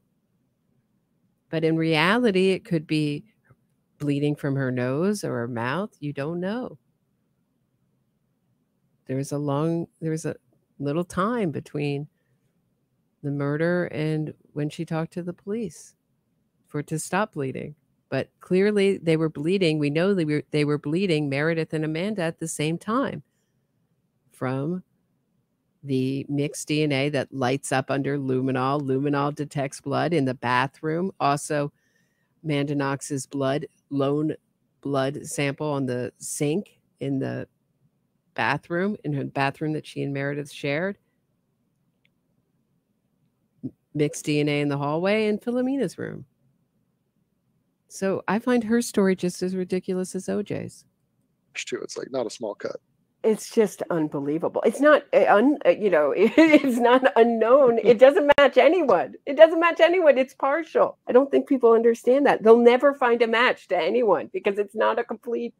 Oh, that drives me crazy. Is it stupidity? Is it intentional? Is it malicious? I feel like the distinction does matter, but like the person that wrote that headline, how do they sleep at night? How do they look their children in the face or their family members or themselves? I never thought of myself as like, I am Joe Morality. Like, I wouldn't think of you that way either. Not with the way you've treated me, Devin. I'm not, but I think I'm within a spectrum of a baseline of common sense, decency. I just want to circle back to something you mentioned, which is, where's your baseline of common sense on this case? Where are their alibis? They fell apart. That's why the Supreme Court, and they're very doubtful. Raph got a better outcome with the Supreme Court. Said it's very likely that he took part. But Amanda, they asserted she was there at the scene. She had motive, means, and opportunity to do it, along with Rudy Goudet and Raph. This case was a landmark case for victims' rights, and it allowed victim impact statements into sentencing hearings. Now, I've sat in those sentencing hearings where victims' impact statements were read, and they're incredibly moving and powerful. And do you think that one of the reasons could be that this is some kind of revenge case? Does that sound crazy? Revenge against whom? Because it's so damaging to the defense to have these victim impact statements read. Yeah. You know, even if the judge is thinking about a sentence that has a sort of a spectrum, sometimes after they've sat through a whole day, 8 hours of victim impact statements, they'll give on the higher end or above the, Claire Bronfman was one of the sentencing hearings, and they state recommended, and the judge went way above and beyond the recommended sentence. So, part of what the Innocence Project says they want to do is not only exonerate, quote unquote, people through DNA evidence or the convicted through DNA evidence, but they also want criminal justice reform. Now, this was a very serious reform to our criminal justice system, the Tennessee versus Purvis Payne case that went up in front of the Supreme Court. So do you think that could be one thing, or am I just getting paranoid? I don't know if paranoid's the right word. I don't know, cynical maybe the better word. Maybe, yeah. Well, I just don't know what it would do, because even if you got Purvis Payne off, it's not like that decision is going to be changed. That decision was made for a good reason, and it's the law of the land. And so even if Purvis Payne was to be set out, the victim impact statement decision is still... Just kind of like, F you, we got off the guiltiest person in the world, and look how powerful we are. Yeah. I don't know if there's that much thought, but I wonder, this is also a death penalty case. And I find that the death penalty cases are where you get the most crazy, I don't want to say, just lies about the case. Just, I'll say it the way it is, lies. Yeah. Even Sister Helen Praging, a nun will openly lie about these cases. Lie by omission, lie directly. You can understand it, because if your life is on the line, or if human lives are on the line, things get extreme. It's fight, flight, or lie. And lying, I make the point all the time. I mean, if Purvis Payne has it within him to rape and murder a totally innocent woman and her 2 children, you think he has a problem lying? Here's the thing. I think the Innocence Project has signed off on the idea, and as a thought experiment, what is a worse outcome? That one murderer is set free, or one innocent person is put in prison for his life or killed? Which is worse? I mean, they're both bad outcomes, obviously, but clearly the Innocence Project don't care. They're not stupid people. They must know that they're setting guilty people free. And I just think they don't care. I think they probably think we believe in second chances, and they probably... Yeah. A lot of people don't care about supporting guilty people. That's where the action is. That's where the money is. Not for nothing. I mean, it's a lot of what I talked about this morning or this early afternoon with Andrew Hamill. They have the platform, they have the reach, they have the money, they make the media, they tell the story, they make the myth. It doesn't matter, I mean, one of the more naive kind of parts of, I don't even know if it was naive is the right word. I don't know. Parts of Andrew Hamill's article that I disagreed with was his point that now with the internet, any case can be taken apart. Sure, any case can be taken apart, but who's going to hear? Like, for example, Bill Cosby. Mark Ebner, journalist who I've interviewed, on this channel, he broke the Bill Cosby story in the early 2000s. Did it sink in? Did anyone listen? Did anyone pay attention? Maybe a few people. But when it really broke, when all 50 of Cosby's victims came forward, that's when it really sunk in. The first couple were like negated and sort of dismissed, but then they just kept adding up and adding up and adding up, more and more coming out. So that's when it really got cemented and understood in the American psyche. But once again, Bill Cosby, American's dad, you're kidding me. He doesn't look like he's gotten doctorates from, it's really very much the same kind of argument as saying Amanda Knox, people have doctorates and who do all this good work and write books about fatherhood don't go around Bill Cosbying women.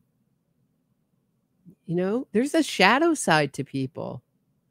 And psychopaths are very good at hiding in plain sight. Boy, did I find that out. We grew up in a world where they didn't have any options. They made a mistake. We believe in redemption. Maybe it's a Christian ethic. They believe in forgiveness. Did they make this kind of mistake, though? I mean, that's when they say the worst thing you've ever done. I made mistakes as a youth or blah, blah, blah. Do you call this a mistake, killing a 2.5-year-old girl, raping and murdering a mother? It's an insult. Almost killing a 3.5-year-old boy. Exactly. It's an insult to the word mistake because the damage is done. The impact is real. And that's why punishment and justice has to come. So I'm not receptive to that argument. And Kim Kardashian makes it. She says, I don't think people should be defined by the worst moments of their lives or something like that. And it's like, yeah, we get it. They're a complete screw up and they did a horrific thing. Now, you can have honest disagreement about the death penalty. We're not even here discussing that because obviously other countries do it differently. But it's just really interesting as a bystander of this system that we inherited. We did not build this. It is not perfect. We obviously know that.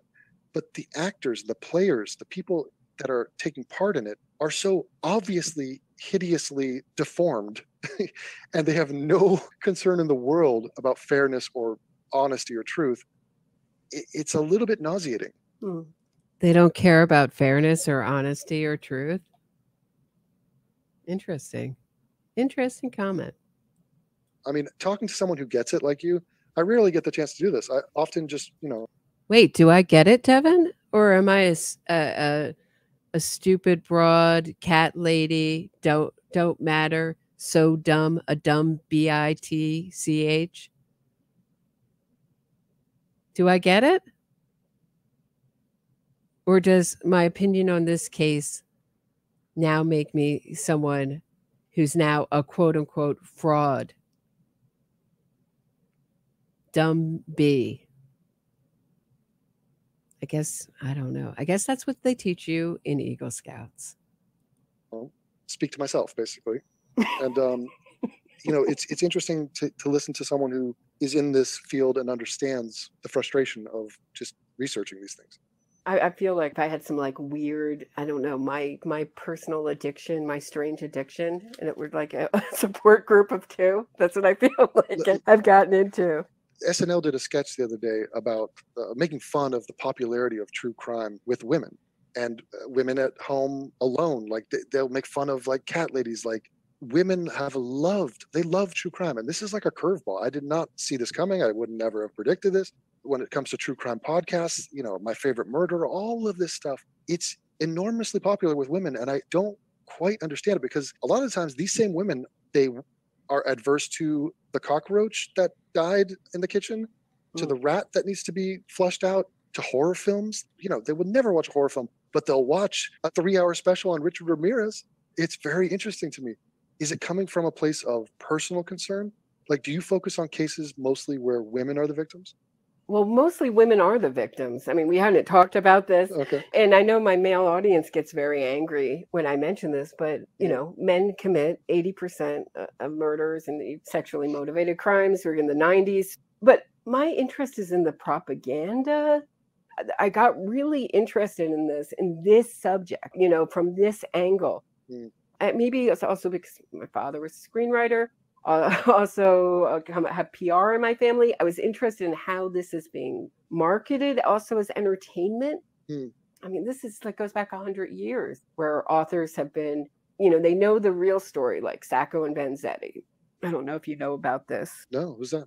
Sacco and Vanzetti were two Italian immigrants who in a robbery killed 2 people. And they've rewritten this story in the history books. And mainly because of this one book called Boston by Upton Sinclair. And he embedded himself in the defense.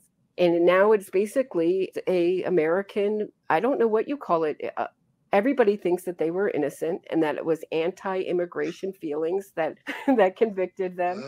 And because Upton Sinclair, when he was embedded, came out years later, little piece I found on NPR was his biographer who found letters to his friends saying, I'm embedded in the defense. He watched the defense lawyer try to set up alibis for them, buy alibis for them. I know they're guilty, but I have to write a book of innocence because that's what the public demands. Meaning nobody will buy this right guy was convicted story. So I got to make money. And you see that. And that went on to Making a Murderer. And, it goes on. There's like a million cases. Whatever the case is, if it's Amanda Knox, it's, anti-American. Yeah, this is really funny part of the interview. He's really silent on the Amanda Knox. He's just like, but there's Stephen Avery and Brendan Dassey, 2 more white murderers. Right?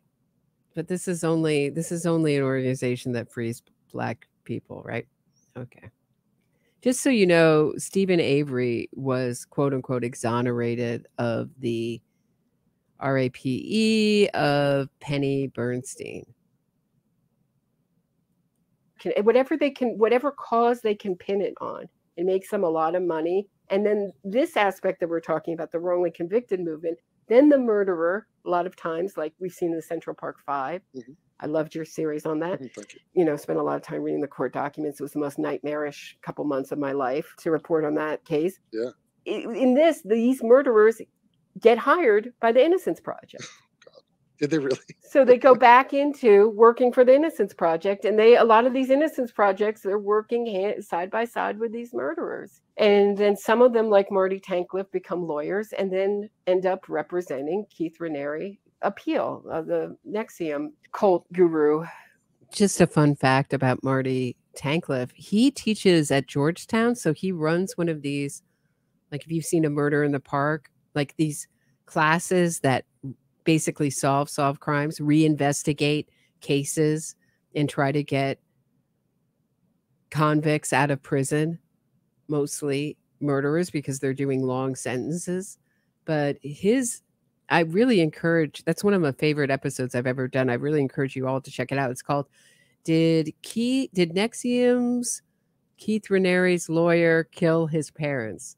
That episode. It took about 2 years to make, to find all the court documents on and off and to put it all together into a podcast. I did that with Alexa. It was both of us.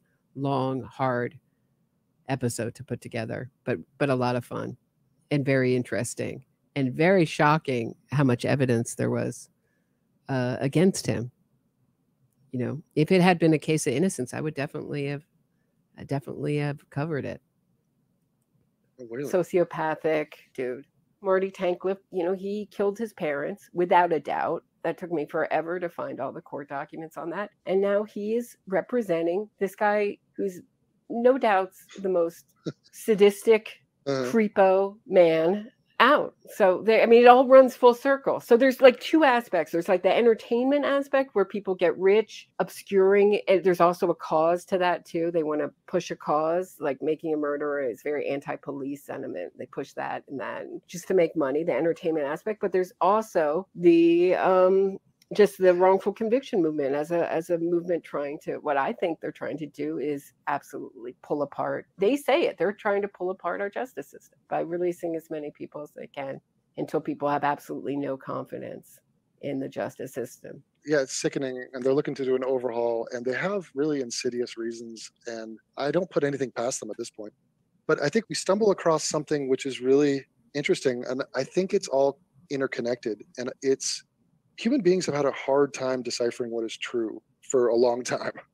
And, we come from just a vast sea of ignorance, and we chip away at it. Isn't that interesting that he started as Amanda Knox, his first episode in what I guess he says is going to be a series talking about what's true and how we all search for what's true.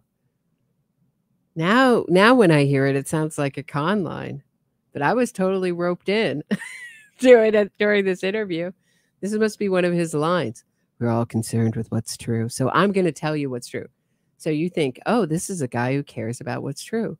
He's going to be doing good, thorough research on the Amanda Knox case. He's not going to be showing someone scaling the villa using the bars that weren't there at the time of Meredith's murder. He's not going to be just like tossing out the knife because it's low copy DNA and it couldn't be repeated the second time. It was tested years later. Interesting. I was a sucker for it. I'll tell you that. We're obviously doing way better now, but we have a brain that is capable of believing just blatantly false things. And why do we do this? Well, because we're controlled by our desire to gain pleasure and avoid pain. Now, those are the two primary functions of human beings. That's what we're always doing. That's the calculation we're always running. I didn't say gain pleasure, avoid pain, and seek the truth objectively. No, that's not part of it. So people do that. So if I come across a story and it says, this makes me feel good to believe that this guy's innocent and I'm doing my part to help a guy get out of prison, If that sells, then that sells.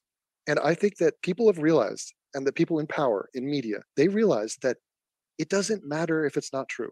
Just on a fundamental level, it doesn't matter. And once they caught wind of that, they thought to themselves, oh my God, do you realize the power of that realization? Do you realize what I can do now? If it doesn't matter what's true, then what does matter? What matters is, how many Instagram followers does Kim Kardashian have? How hard is it to convince that idiot that this guy's innocent?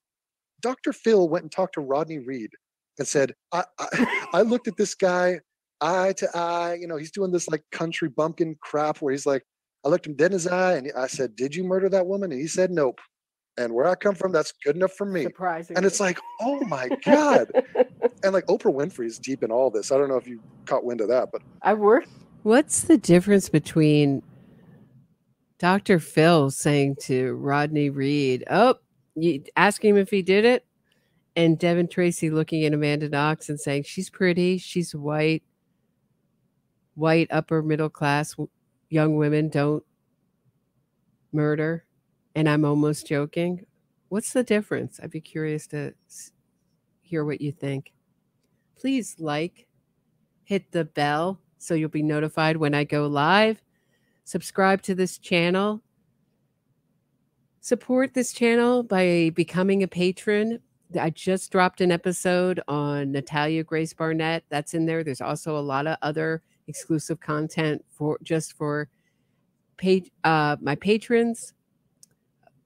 Hit me up in the super chat if you have a question or a comment. I worked for Oprah. Just an interesting fact. She never wanted to do any stories on prisoners. Oh.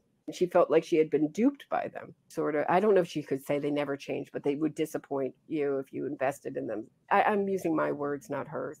So I thought it was very interesting when she's calling the Central Park Five exonerated and hugging them. But, you know, I connect that to Ava DuVernay and her wanting to be cast in roles. But then to put Breonna Taylor on the cover, I don't know. She's deep in it. She runs with the mood of the country. That's all I can say. And the mood of the country now is in love with the wrongful conviction movement and is in love with this story.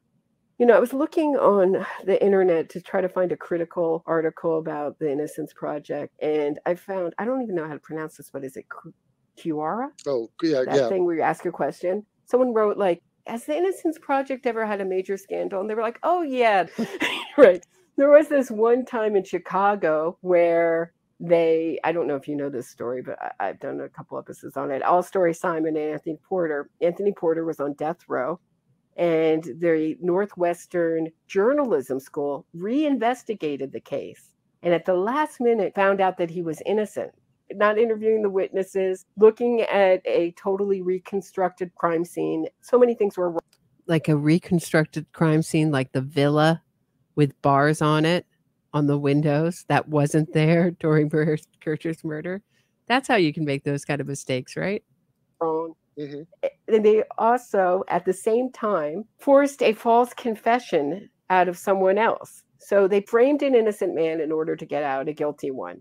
Yes. So you would think that that would end the Innocence Project. They're both out now. I know. But that's just like, oh, yeah, that happened once. That was just a little blip. I mean, exactly what they say they're fighting against, you know, coerced confessions, a tunnel vision, investigations, all the things. They did it. Mm-hmm. It's just like a forgotten part of history. Oh, yeah, blip.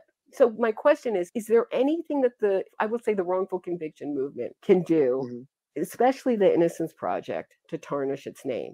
I mean, it doesn't tarnish their name to support Rodney Reed, doesn't tarnish their name to support Purvis Payne. Is there anything they can do to tarnish their name?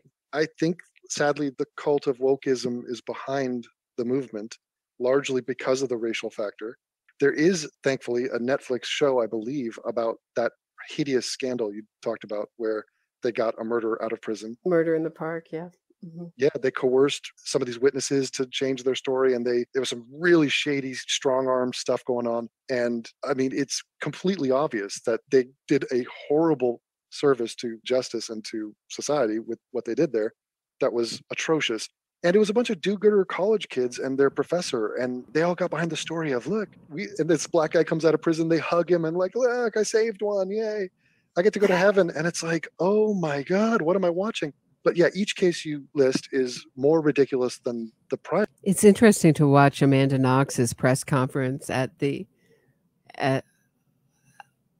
when she gets out of Italian prison, and she's like putting her hand over her heart and crying. And the first thing out of my mouth would have been, I did not murder Meredith Kircher. Instead, she's like, I was looking on the plane. This is my memory of it. So take this with a grain of salt. I haven't seen it in a long time, but my memory is of her putting her hand over her heart saying, I was on the plane and everything seemed so surreal looking down.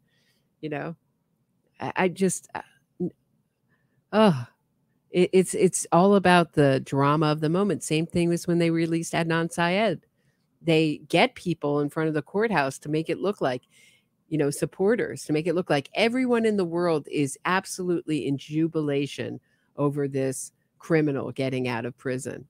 So that the person looking at that picture thinks, what's wrong with me? Well, I guess I was wrong. Guess they were innocent. It's image management at the highest level, and emotional manipulation and gaslighting at the highest level. That's the elements of innocence fraud. Prior one. I mean, forget Kevin Cooper. I mean, the Chino Hills Massacre is up there. I mean, that is crazy. And like The Daily, which is the most popular podcast in the world, and they are platforming Kevin Cooper from San Quentin to give his side of the story. And they dedicated an entire softball episode saying this guy's completely innocent. Oh, what the hell, guys? I mean, that case is more obvious than every other one we're talking about. The pattern to me has been a wild ride, and it has not been spoken of. It's fascinating that you are familiar with Oprah and have that connection, but she is deep behind this, and she is pushing her ample weight around financially and otherwise. I mean, she is connected. Why do you think Dr. Phil is doing shows about Rodney Reed? You don't think there was a phone call with Oprah? Oprah made that happen. Why do you think? Yeah, I know these celebrities have money and influence, but they're nothing compared to, say, like a Jason Flom, whose money helped build the Innocence Project. He has the Wrongfully Convicted podcast, who constantly puts out media nonstop for convicted killer after convicted killer, case after case after case. Interesting fact about Jason Flom is I heard from his researcher once, and he wanted me to share my research with him. I was like, heck no.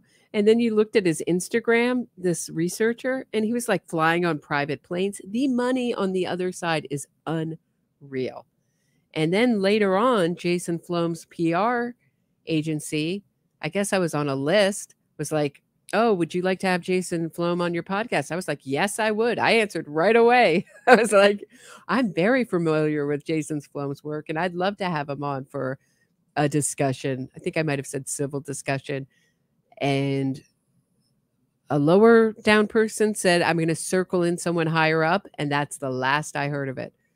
See, Devin Tracy also, in his refusal to discuss or debate, is following that's their pattern. Just make the propaganda. And no one has to see the cracks. I don't have to be challenged. It's just my work out there. I'll say it. I'll make it so. And I think there's like a godlike feeling in doing that.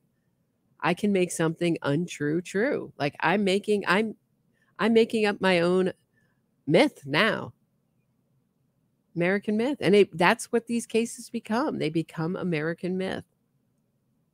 Whether we're talking about Sacco and Vanzetti or the Rosenbergs or the Central Park 5 or the West Memphis 3, they want to cement this myth. What do you think this West Memphis 3 DNA testing is about? That's what it's about. They haven't convinced everyone yet that they're so innocent. Well, they haven't released the DNA results from 2011, but that's their own defense. Attorneys paid for those DNA tests, and they haven't released them, but they'll keep asking for more. Like, oh, we know it'll exonerate us. Well, it wasn't so exonerating in 2011, or we would have seen those results. I think Gayle King, her best friend, is doing segment after segment on Rodney Reed. Same reason. Ava DuVernay, why do you think she has been thrust into the spotlight? Given backing, given money, because of her pull with Oprah. Oprah has been pulling the strings on all this stuff. By the way, I went to school with Ava DuVernay, sickeningly, at UCLA. She was in the film department there. I was in the animation department studying history and animation. And it's like, Ava DuVernay has millions of dollars behind her.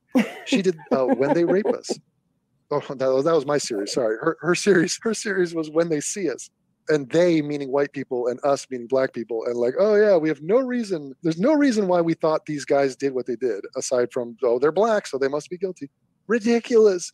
And by the way, the black detective who arrested all those guys is still making the rounds saying, oh, by the way, these people are all guilty. Yeah. And no one interviews him. They don't touch him with a 100-foot pole because he's counter to the story and he is black and he knows they're guilty. But the Central Park Five, you and I both know those people are guilty. I would say 95, 98% of society think those people are innocent. That's a problem. And that's a problem with logistics. So again, the truth doesn't matter. My series, When They Rape Us, was seen by 100,000, 200,000 people. When They See Us was seen by 40 million. Right. So that's what we're up against. I think women are more likely to be the victim of these crimes. And yet I wonder if there's some sort of power they feel in nuzzling up to the brute. And I'm going to be on the victimizer side. I'm not going to be a victim. I'm going to buddy up to the victim. I wonder if there's some kind of unconscious thing going on. I don't know how they live with themselves. Do you remember we used to see victims on TV, victims' families on TV? Even Doris Tate did many interviews. Sharon Tate's mother. You don't see even victims being interviewed anymore very often, do you? Am I crazy? No, we're being presented the wrong victims, the false victims. We still get the victim narrative. It's just been completely contorted to a ludicrous degree. That's why I think victims' rights are incredibly important. And yeah, that's why you just hear about Amanda Knox and how being in prison, quote unquote, falsely convicted or falsely accused is the word they use. And you never hear about Meredith Kercher, and you never really hear the real evidence against her. Yeah, we are being presented the false victims, the wrong victims. People lose sight of that. And we know, we've done studies on empathy, where if you see one person who's poor and you walk by them on your way back from Starbucks, and they're in the street and they're homeless and they have a little puppy with them, you feel for that person. That person is in your mind. They're in your field of vision. Now, you could send money to some charity. There's starving people in Papua New Guinea and Madagascar. You don't give a shit because you didn't see them. And that is such a powerful thing. And I learned this as an editor, as a video editor, having the power of the blank page as a content creator and having that godlike, I could just choose to say anything right here. What is far more interesting than what you show is what you're not showing. Yeah, like Philomena's room. That won't be dealt with or dismissed arrogantly as just DNA, not DNA that lights up under luminol. And I'm sure you're gonna show every time I talked about Amanda Knox's her smell being smelly and not washing, but that was one of the sources of contention between Amanda Knox and Meredith Kercher. And I'm sure you're going to say it's petty and, oh, of course she murdered because she didn't flush the toilet. That's right. No, it was huge jealousy. Amanda Knox really liked this guy Giacomo downstairs. Giacomo was not interested in Amanda. He really liked Meredith. There's all sorts of problems. And it was building and building and building. And Amanda Knox was running through money. We know that. And we know that her number was on a cocaine dealer's cell phone many times. And look how she was sold as the girl next door who would never do this. Why was that so important for them to do? Because she had to be seen as the kind of person, because the evidence is so damning against her, who wouldn't take part in a group murder. Then they tried to strawman the prosecution's argument. And sex game gone wrong was never argued in court. And then they even put a satanic motivation to it. Like, it's wild. It is an unusual crime, I'll say that. But a lot of these celebrated murder cases, fascinating murder cases, are unusual, and that's why people are interested. Think of it. If I'm saying one thing, okay, that's fine. Put your attention on this thing I'm saying. What I'm not saying is an encyclopedia of stuff, infinite, and it says way more. It's way more interesting than negative space that you create by the things you don't say. And so that to me is like, you have to raise your consciousness on the fact that there are choices being made as to what you're being presented and what you're not being presented. And if the audience only knew what they're not being presented, I think a lot of hearts and minds would change. Are there subjects that you've wanted to cover but have held back? I mean, you seem to really speak your mind. You speak very straightforwardly about race, a lot of sensitive subjects. Have there been subjects that you've thought are too controversial, too sensitive, you wanted to do them but haven't? I don't go into James Charles. No, no, because look, I came into public commentary by talking about atheism, and that's a real FU to most of the world. You know, atheists got a bad rep because it's kind of a snotty thing to be like, hey, you know that entire thing you built your whole life around? That's all bullshit. And you're not going to live forever, and everyone you love is going to die and enter oblivion, and you're kind of a narcissistic brat. So if I'm ripping off the Band-Aid coming out like that, why would I be gun shy on any other topic? Now, I personally come from a background where race and me have an interesting, like, sort of history. So I come from South Africa. My father was born there. My middle name is in Zulu. My grandfather is a famous African ethnomusicologist. He went around in the 1920s and 30s and recorded African tribal music for the first time ever, and basically preserved it. He started a library, International Library of African Music, and it's been wildly influential. He's a famous man. And my father, he spread African music around and is a great musician and a great man. But I was raised to respect Black people. Like, I was raised in LA. Black people are my heroes. Magic Johnson, Michael Jordan, Muhammad Ali, these kind of guys. You know, I loved me some Denzel Washington. He's one of my favorite actors. My first serious girlfriend was a half Black girl. Like, it doesn't faze me. I am not scared of talking about race. I'm not ashamed of my race. I am not a slave owner. I have nothing to do with this. I'm not going to pretend like Blacks aren't killing people at the rate that they do. This is hideous. Like you mentioned, men kill more than women, right? Like, obviously, who is denying that? Who is shying away from that fact? So, like, I don't fear anything. And, you know, the mother of all social sort of taboo breaking things is to talk about race in an honest fashion. And I have zero problem doing that. And so if I can do that, no, there's nothing else I'm afraid of, is the short answer to that. And is there a connection between atheism and this subject? Honesty, a pursuit for truth. I care what is true. So I found a lot of times talking to religious people, you'd be entering a conversation like... Once again, there's that line, I care about what's true. Is that like it's like almost, it's almost coming off like a pickup line. I care about what's true. I'm a deep thinker. I even care about taboo topics, and I'll talk about it. Not a debate, but just an argument of like, who is true? You think this, I think this. Let's talk about it. And, you know, you're testing your own thoughts on the issue, but you're also seeing if there's any holes in the other argument, or maybe they have a good idea that might affect your opinion on things. But I found that there's a lot of them that don't really care what's true. And they'll admit that directly and indirectly.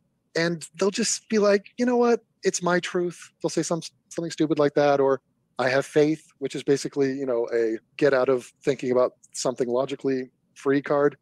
And they sort of made a deal with themselves, like, or it could be Pascal's wager, where it's like, look, if I'm right, I'm right. If I'm wrong, I'm not going to know about it. So I'm happy with that. Now, for me, I actually care. It is actually of note whether or not there is a God or not. It's not interesting to me because there's no evidence. I mean, not only is there no evidence, this would be thrown out of court. It wouldn't even necessitate a trial. So it would just be like, what? The burden of proof is on you to prove God. You have no evidence. Case closed. Next.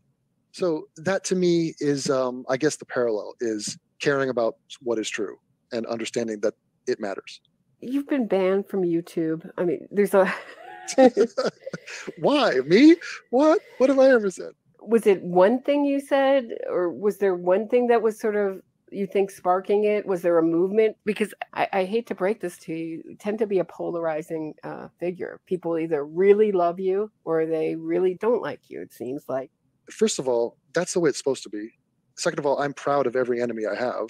Look, that's a really key component that I want to make a point here. And I criticize women, and I'm actually shocked that you are as actually woke on this topic as you are. Wow, I was woke then, but now I'm a dumb bee now. How quickly things change. Right? He criticizes women. Isn't that interesting? Yeah, I know you criticize women. I'm getting the brunt of it now. So funny, he turns it right to women. Yeah, I criticize women. And what's wrong with you? And then he was blaming this movement on Jews, of which, I mean, I was raised Quaker, but if you consider it an ethnicity, I am 3/4 Jewish. So, yeah, there's a lot of Jewish lawyers. But the Innocence Project was started by two men, Peter Neufeld and Barry Schecht. But I don't know. I don't know. It's just like an ultimate, like you see these patterns and you just can't veer from them. What's going on? Or is it just convenient now because he doesn't want to reverse his position on Amanda Knox? Because I don't know. You tell me. You tell me if you find this evidence compelling or not. That's generally what I'm hearing is what's wrong with Devin. This is a heck of a lot of evidence against one person. Not a little. And then the Supreme Court decision is so damning that let her go. I won't say that again. I feel like you're all getting sick of it, but you know what it is. Fake the break-in, multiple attackers, wash Meredith Kircher's blood off her hands and feet. That's her exonerating decision. Some exoneration, huh? Because there's a lot of women, including all the TikTokers that are trying to get Purvis Pain off, who are, I would say, more likely to fall victim to taking the worst possible path on a lot of these issues. And I think it's from a tendency to try to not rock the boat, to try to gain social acceptance. Like that is of primary concern. And I think my channel is made up about 50-50 men and women. So there are plenty of women who agree with me on this issue, but women can be manipulated. I consider the women who really get sucked into this movement victims too. But, you know, you're always going to hear about hybristophilia, and I'm going to do more on that later. Do another video later on sometime about men who kind of fall in love with these female murderers. It happens for sure, and advocate for them. So I think right now women are definitely more in the spotlight in the Adnan Syed debacle. I think there are sociologists and anthropologists that could probably attest to that. I don't care. So the idea that I have enemies is not something I lose sleep over. I want those enemies. I seek them out. I embrace. Yeah, you definitely you definitely could have left this alone and said nothing, but you did seek me out, Devin, and made me an enemy because I didn't agree with you. I mean, come on. It's so petty and ridiculous, childish. That. So if I said to you, I'm going to make a video, and that video is going to get 1,000 likes, and you're going to get a bunch of good comments and like some money, and it's going to be really fun, but you're going to get 100 dislikes, and that's 100 people and some nasty negative comments. If you present that calculation to a lot of women, I would say the average woman, she would say, I don't want to do that. I am not equipped to take 100 insults from 100 strangers. So I am way past the point of no return with that. It is unnatural, by the way. So when you become a content creator, it is weird to field large amounts of negative energy from strangers. The fact that it's undeserved and that they're wrong is like, it's neither here nor there. What's the most amount of people that have attacked you with negative energy in your life prior to the internet? a couple? Like, what did you do? It's very rare. I'm just immune to it at this point. It's water off a duck's back, and I invite it. In fact, I mean, like, I want it. Let me debate Ava DuVernay or the Innocence Project or any of these people. Like, this is... Wait, you'll debate Ava DuVernay or the Innocence Project, but you won't debate me? Am I... Your answer is that I'm just too dumb, but yet you've been on my channel twice? Why did you want to come on such a dumb person's channel? Why'd you want to come on a cat lady channel? Why'd you share the video and say really nice things about me if I was so dumb? Or am I dumb now and I wasn't then? You know, it's so funny, this origin of this cat lady thing. I had to think back and I was like, why does he keep saying this cat lady thing? And I thought back and I was like, oh yeah, when we met in New York, it was so, I just cannot stress to you how physically uncomfortable it was, because it was really cold and really rainy and we were both, didn't have umbrellas. And it was during like the height of the pandemic. So there weren't like a lot of places you could go inside. Oh, also Devin didn't bring his card, his vaccination card. So we had to find someplace outside, and we're like, it was just, you don't know this person, nerve-wracking. So you're trying to make conversation. And I think I said something about how I didn't like it when he brought up cat ladies because I had 2 cats. I was just making conversation. Now he thinks it's like deeply wounding to me to be called a cat lady. It's so funny. He's like, oh, this will really get her. She's a cat lady and she's old. Yeah, I say that like every show that I'm old. Exciting for me. Well, you're a brave person, because I find around this subject, even to get a district attorney to talk, it's just, radio silence. I think the money that's behind this movement. Yes. I have one more question. This is out of turn. Maybe I can edit this some way. But I really wanted to ask you about Nicholas Kristof, who's been writing these pieces in the New York Times. Did I get his name correct? Yeah, it's very close to Nicholas Christopher, who's the victim of that knife attack. Yeah. He's been writing these, love letter pieces about Kevin Cooper case. Mm-hmm. What's behind? I mean, we got a little glimpse in Murder in the Park of how that worked, of people being promised money.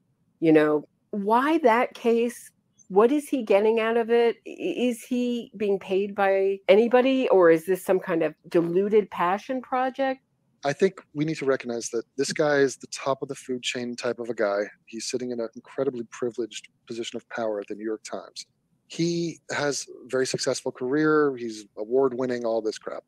He's done virtue projects, passion projects that he finds to be important. So he's done stuff in like, just some international crisis. I want to say like, I forget which one it was, but something like George Clooney would be involved in. Either way, it was some international thing where it's like refugees, something where it's like, oh, you're right. He's doing something good for humanity. He's writing about something that's important. You're right. So he got sort of, I think, an addiction to huffing his own farts in terms of that. So because he's not just a successful guy, he's not just rich, he's not just all these things, he's helping the world. And they really love that narrative about themselves. And so I think that's the itch that's being scratched. Now, I did some research into this character, just trying to understand the mentality of it all. And talk about breaking taboos. The man is Jewish. Now, I want everyone to brace themselves. I love me some Jews, many great friends who are Jews, but there is a psychological thing at play here. Now, but you don't love this Jew anymore, that's for sure, Devin Tracy. His father, Nicholas Kristof's father, is a survivor of the Holocaust. Or, if not the Holocaust, they had to escape persecution at some point. Mm-hmm. They had to get the hell out of Europe. That's his background. This is of paramount concern to this man. So now he's in a position of power. I don't think it's an accident that he chose to, by the way, not just try to get a black man out of prison who had murdered white people. There's a lot of literature and research on this. This is not the first time someone has come up with this thought. They're trying to convict an innocent white man of the murder in Chino Hills. So there's zero evidence that this guy did anything. He voluntarily gave his DNA. There's no match. There's nothing to suggest this guy did anything. A guy named Lee Furrow. And that's one theory, by the way. Another theory is it was 3 white men. There's the 3 white men theory, and I go over all this in my video. But it's almost like a double dip when you find someone trying to get a murderer out of prison, because half the time that's just the first half of it. The second half is they're trying to put an innocent man in jail. So it's like, wow, the second one really hits you. So why does he do it? I think it's safe. I think it's fertile territory to go after white people generally in our society today. You can do it. You're seen as the David and white people are the Goliath, and you can make it, well, all these connections you want. So is that why you're supporting Amanda Knox? You think she's being put on pawn because she's a white woman? That's why she was. Yeah, see, it's like these innocence fraud campaigns, they're always connected to a cause. So that's Devon's cause, and he sees a connection, and he's going to passionately advocate for her innocence, no matter how much the evidence doesn't support it. None of them make sense. White people were Nazis. White people owned slaves. Therefore, screw these white people today, and let's pin a murder on Stacey Stites' white husband, because after all, he is white. It's a weird, misdirected funneling of something, an emotion, a resentment, something internal we are witnessing play out in public in a very bizarre way. And I'll leave it there, but that is my gut instinct on a man like him. Mm-hmm. Okay. I've kept you too long. Well, it's been very fun for me. I've really got to clarify some of my thoughts, and I've ventured into some new territory, piecing all these things together, because it's really interesting to zoom back and look at it from afar and sort of see the larger themes, the larger patterns going on here. Because a lot of times it's just, here's one case, here's another case, and you burrow down into those details. And if you left it there, you'd be leaving most of the interesting part of the story, because you really have to see it in its entirety. And I think you, based off the experience you have and the dedication you've put into this, it would be impossible for you not to notice a lot of these patterns. As long as this wrongful... Have I been dedicated, or have I just been a dumb bee who's a fraud? Isn't that funny? I was a dedicated researcher up until when I publicly disagreed with him. Full conviction money keeps. And, the taxpayers are paying for this, basically to pay off guilty murderers for their crime. I mean, I have been saying it's the biggest fraud in America, and no one's talking about it. It's so odd. It's such an odd feeling. This is a massive story. Like, this is the kind of thing where in 100 years, people are going to be like, wait, you just sat there and let the Innocence Project do what? It's crazy. Somebody has to put the pieces together or get funding in a way. Like, imagine if you had funding and you came to Netflix and you said, Netflix, I'm going to expose the lies in the Ava DuVernay series When They See Us. And I have a huge film production company behind me. Will you platform my movie? They'd be like, hell no. This is counter to the story, and it's going to make us look bad. We're going to take heat for it, and we're going to lose money. Money is more powerful than truth. Is that fair? Is this not something that someone has thought about? I'm sure if you type that into Google, somebody's thought about it. It's so much like The Player. Do you remember that movie, The Player? Yes. Do you think about that end scene with innocent people? All right. I think that's enough of that. Because it's just talking at the end. Oh, you guys bored? You want to watch one more thing before I sign off for the evening? Let's see. And one more thing I wanted to show you. Thought was interesting. This is like the most even-handed. This guy made 2 videos. One on Amanda Knox, why she could be innocent, and one why she could be guilty. And you can see that he's obviously more on the, just by his collection of books, like he has Raph's book, Amanda's book, and he has just Barbie Lataza. I don't even know how to pronounce her name. Nadeau's book, Angel Eyes, which I've read. But even after I read that book, I was still supporting Amanda Knox. It was unreal, unbelievable. But let me see how long this is. If it's really long, I might save it for another time. Just before I...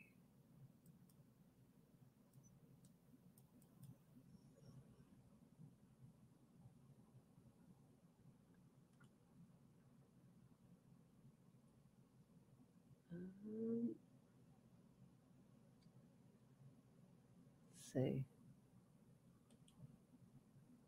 Okay.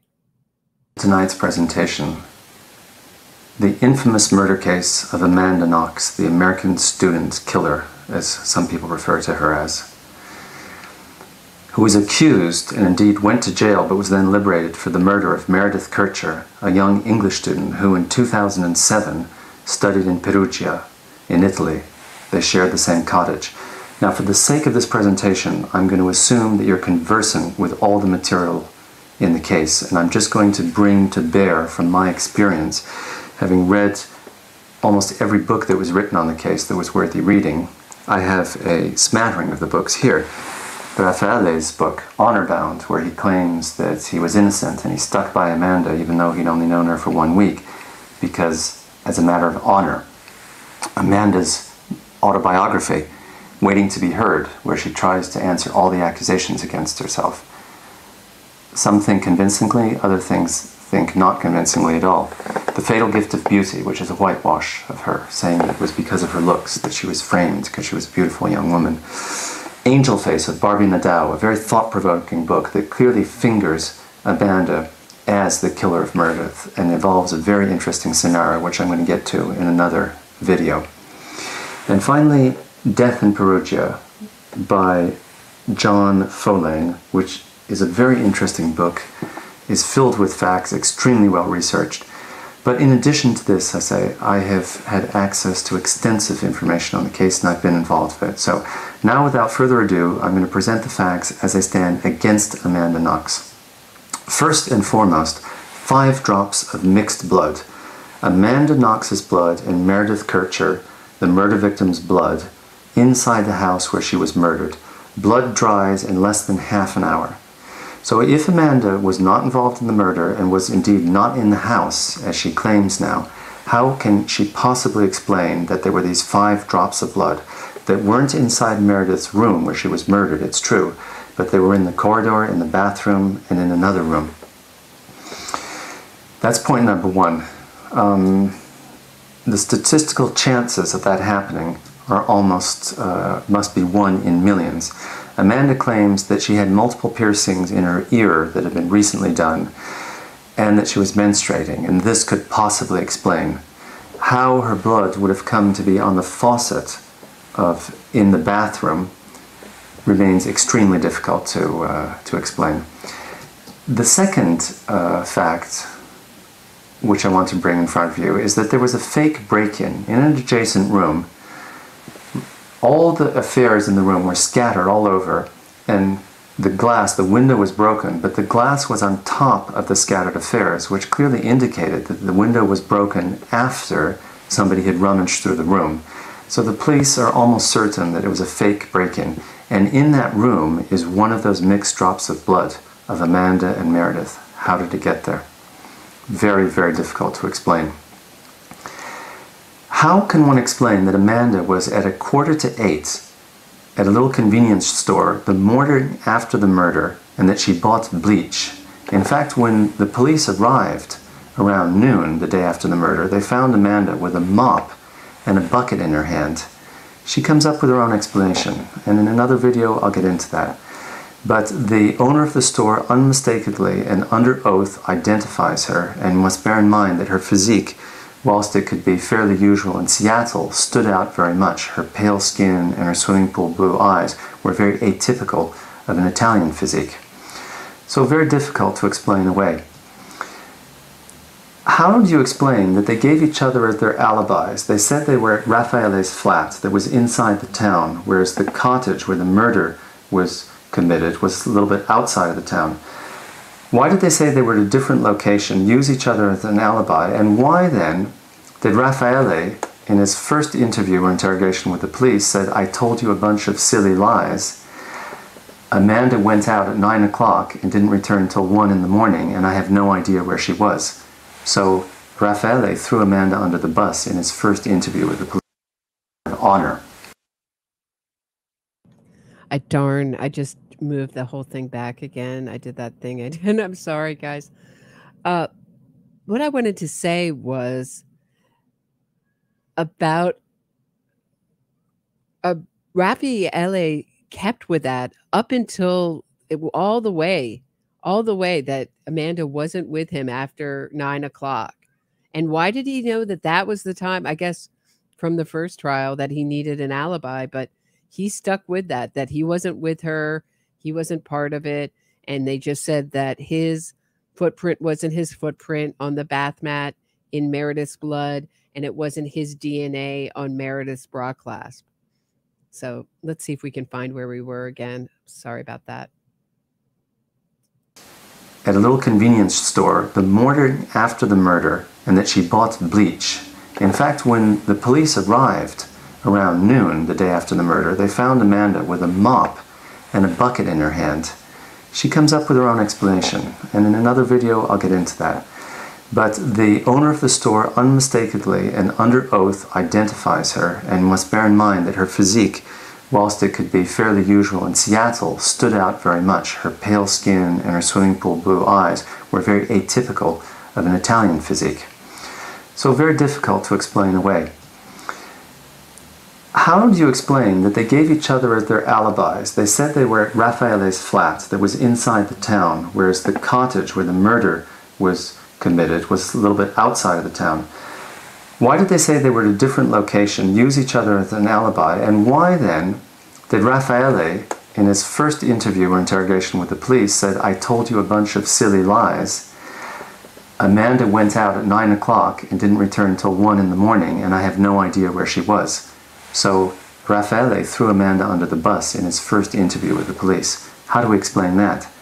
How do we explain, even more extraordinarily, that Amanda changed her story whilst being interrogated by the police and said, "Whilst I told you I was at Raffaele's, I now admit that I was at the cottage." And not only did she say that, but she said, "I heard these blood-curdling screams," and as she told the people present, and there were several people that attested to this, she put her hands over her ears and her whole body went into almost a convulsion.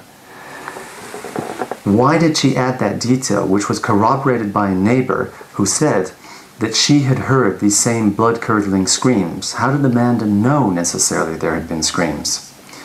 Amanda later changed her story back and said, "No, in fact, the police just pressured me and they made me say that." But why did she add that piece of information? Very strange. How is it conceivable to explain? I found no explanation for this, although I thought about it for a great length of time. They introduced, as you know, the murder weapon as being a knife found at Raffaele's apartment, not at the cottage, but his apartment, in his kitchen. And in the first trial, where they were condemned, respectively, to 25 and 26 years, they said that there was DNA of Meredith on the blade and that there was Amanda Knox's fingerprints on the handle. And Raffaele volunteered to the police, perhaps very foolishly, the following piece of information. "Oh, yes, I recall. Once when Amanda was in my kitchen and we were preparing dinner, I pricked her finger accidentally. The only problem is it turned out that Meredith had never been to his flat, and he admitted that himself later." That seems very, very difficult, if not impossible, to explain why somebody would say something like that. It seems very, very suspicious. Why was it that there were footprints in the hall outside Meredith's room leading to the bathroom that had been washed away with bleach, and they were brought back to life through luminol, you know, the substance that forensic police use to reveal the presence of blood after it's been washed away? Why does the footprint on the bath mat correspond, according to all norms of forensic comparisons and police work, to Raffaele's shoe size and the exact shape and the make of his shoe? Very difficult to explain. Why did Amanda, and this seems almost unbelievable, why from prison did she reiterate her confession and say, "I confirm what I said in my confession, I was at the house and I heard the screams"? She did say, admittedly, that it was confusedly that she remembered it, that it was as if in a dream, and I'll get to that in another video. Why could it be that Amanda couldn't remember? It seemed like a strange dream. He gets some of the things wrong, like the bath mat. You can clearly see, it's even in Devon's video, you can see that it's a footprint, not a shoe print.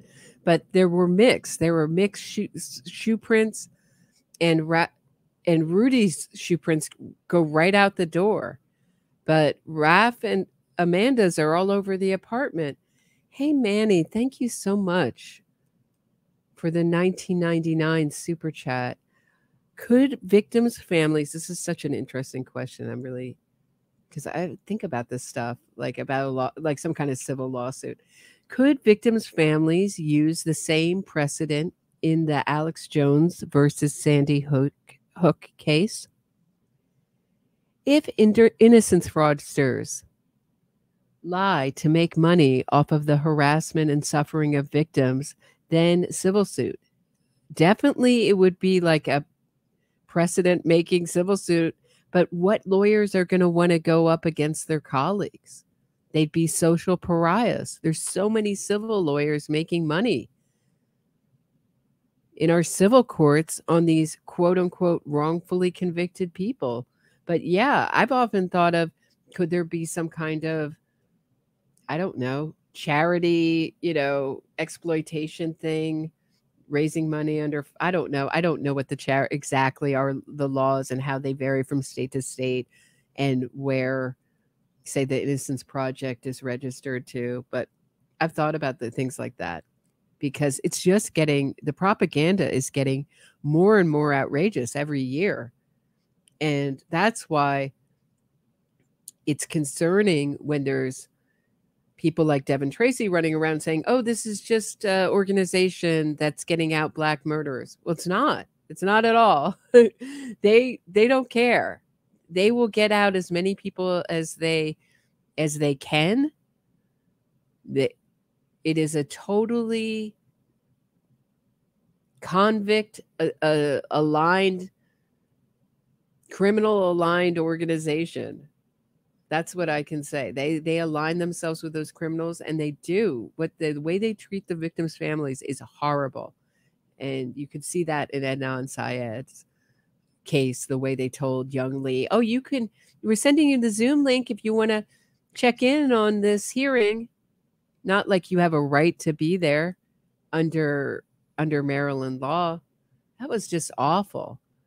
Yeah, I was just really surprised that I wasn't certain whether Andrew Hamill was not writing about it. Just didn't seem to have any outrage over it. I don't know. I find it completely morally disgusting. And I have no love for these people. And I don't think that they think these killers are innocent. And nor do I think Erica Sutter or say the Becky Feldman thought that there was any real evidence supporting Adnan's innocence. They just feel he got in there as a juvenile. He's done enough time and they'll get him out, even if it's using purposely deceptive evidence. I mean, it's, they're given too much credit. Well, she was taking a lot of drugs and she was drinking, but that's not the subject of tonight's videos. So why did she spontaneously offer that when no pressure was being put on her if, as she claims, she was basically pressurized by the police into making a false confession? Why did she finger Patrick Lumumba, her boss, who was always very kind with her, by her own? It's not a false confession. It's a false accusation. And Amanda Knox has none of the, say, recipe for a false confession. She's not low IQ. She's not poorly educated. She wasn't, by her own admission on the stand, put under pressure, denied food and water, denied bathroom breaks.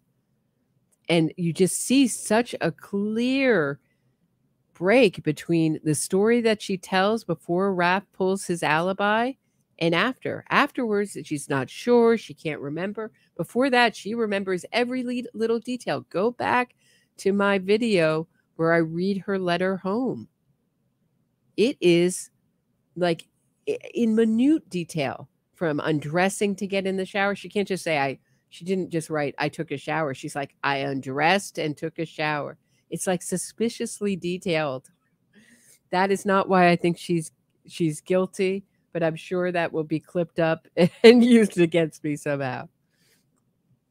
But it's just an interesting exercise to see how much her attitude and whole position changes.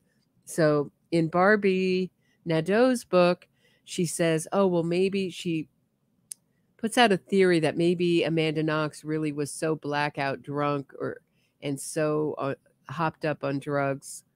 I don't even hopped up is the right word, because I think she just said it was like pot and alcohol. I don't know if she went into the cocaine stuff. Anyway, that she couldn't really remember. But that doesn't make any sense, because right before when Raph kept her alibi, she remembered everything in minute detail. How did that change? I don't hear a lot of people talking about that. And the more I listen to this video, it's just very small details, but that he gets wrong. But it's easy to do. There's a lot of details in this case. And I certainly have gotten a few wrong myself. So, like I said, check the description. I'm making corrections as I go. I try to be as factually accurate as I can, but I am human. Mission, and who ran a bar called the Chic where she worked, why did she finger him as the murderer when she knew that he wasn't, when he had an alibi?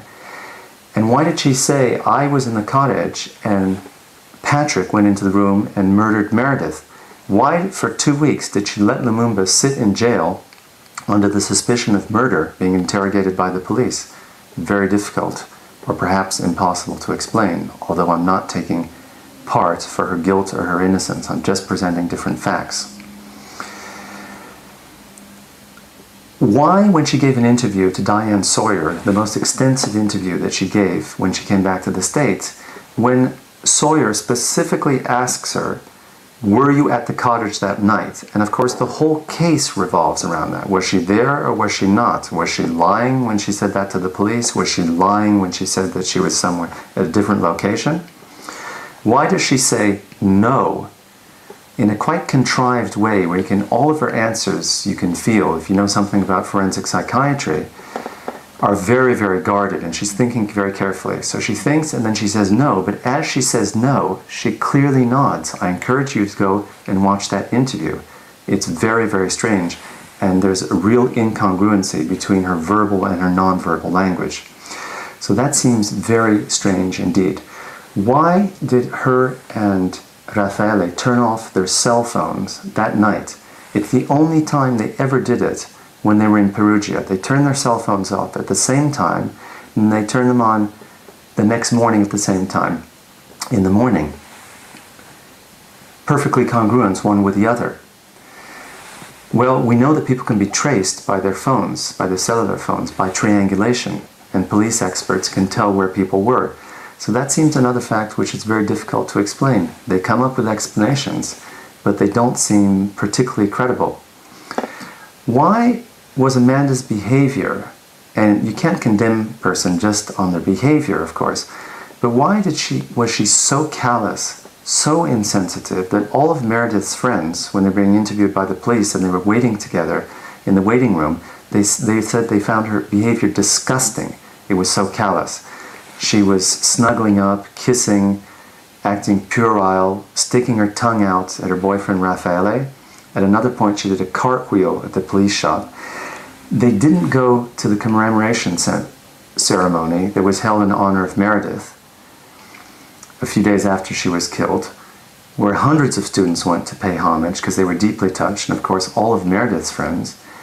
And why the afternoon, or actually the early evening of that same day, where they caught on video in a shop and Amanda was buying some lingerie, underwear, and why were they talking about having hot sex and giggling with each other? It seems very difficult to explain if indeed Amanda really cared about Meredith and if she had sincere feelings for her. So again, we can't condemn somebody just on incongruent behavior, but it's a question that's worth asking oneself. So I would say these are the essential questions that arise in the accusation of Amanda. And I thank you for your attention. Okay. So he picked out a lot of the same points that I did. And I expect Devin Tracy's video to have lots of things like things I pointed out about her internship and her having sex with a drug dealer on a train. But I bring up those points to say, to counter the image that was crafted for her, which was as the girl next door, the Amelie, the Fae, misunderstood, blithe, like what, like almost supernaturally innocent woman. She wasn't that. That image, that Amelie image was crafted. And I believe all the stuff that she put in, I'm reading Harry Potter, I'm watching Amelie. See, it's kind of like her own image management of herself. See, I'm a wholesome young woman and I read wholesome young stuff and I watch sophisticated French movies with characters like me that are eccentric and misunderstood and good and well-meaning. But if Meredith was really her friend, why didn't she go to the memorial service? It seems like at least all of the rest of Meredith's friends did. Why couldn't Raph and she both go? If she really was friends. But the reports are of the people who were very close with Meredith is that she could not stand her. It was like a pressure cooker, that cottage. I mean, you can see how small the rooms are. They're maximized. The whole top floor cottage is maximized for maximum space. And Amanda got the smallest room in the middle there with very dark light. And why is her lamp in Meredith's room? I expect Devin Tracy to leave that out of his video. You can't look at the totality of the evidence, or it's very difficult without doing mental gymnastics and come to a conclusion of Amanda Knox's innocence. And that is true with all of these innocence fraud cases. There's a reason they got convicted. It's not like they're borderline cases or close. They're usually pretty slam dunk overwhelming. That's what I've discovered. Does anyone have any questions? I'm just about to sign off before I go. All right. Well, have a great Saturday night. I'm going to try to enjoy it now. And I hope you do the same. And I'll see you back here next time. Please like, subscribe, ring the bell, join my Patreon, help support the channel, and help spread the word about innocence fraud. Thanks so much. I'll see you back next time.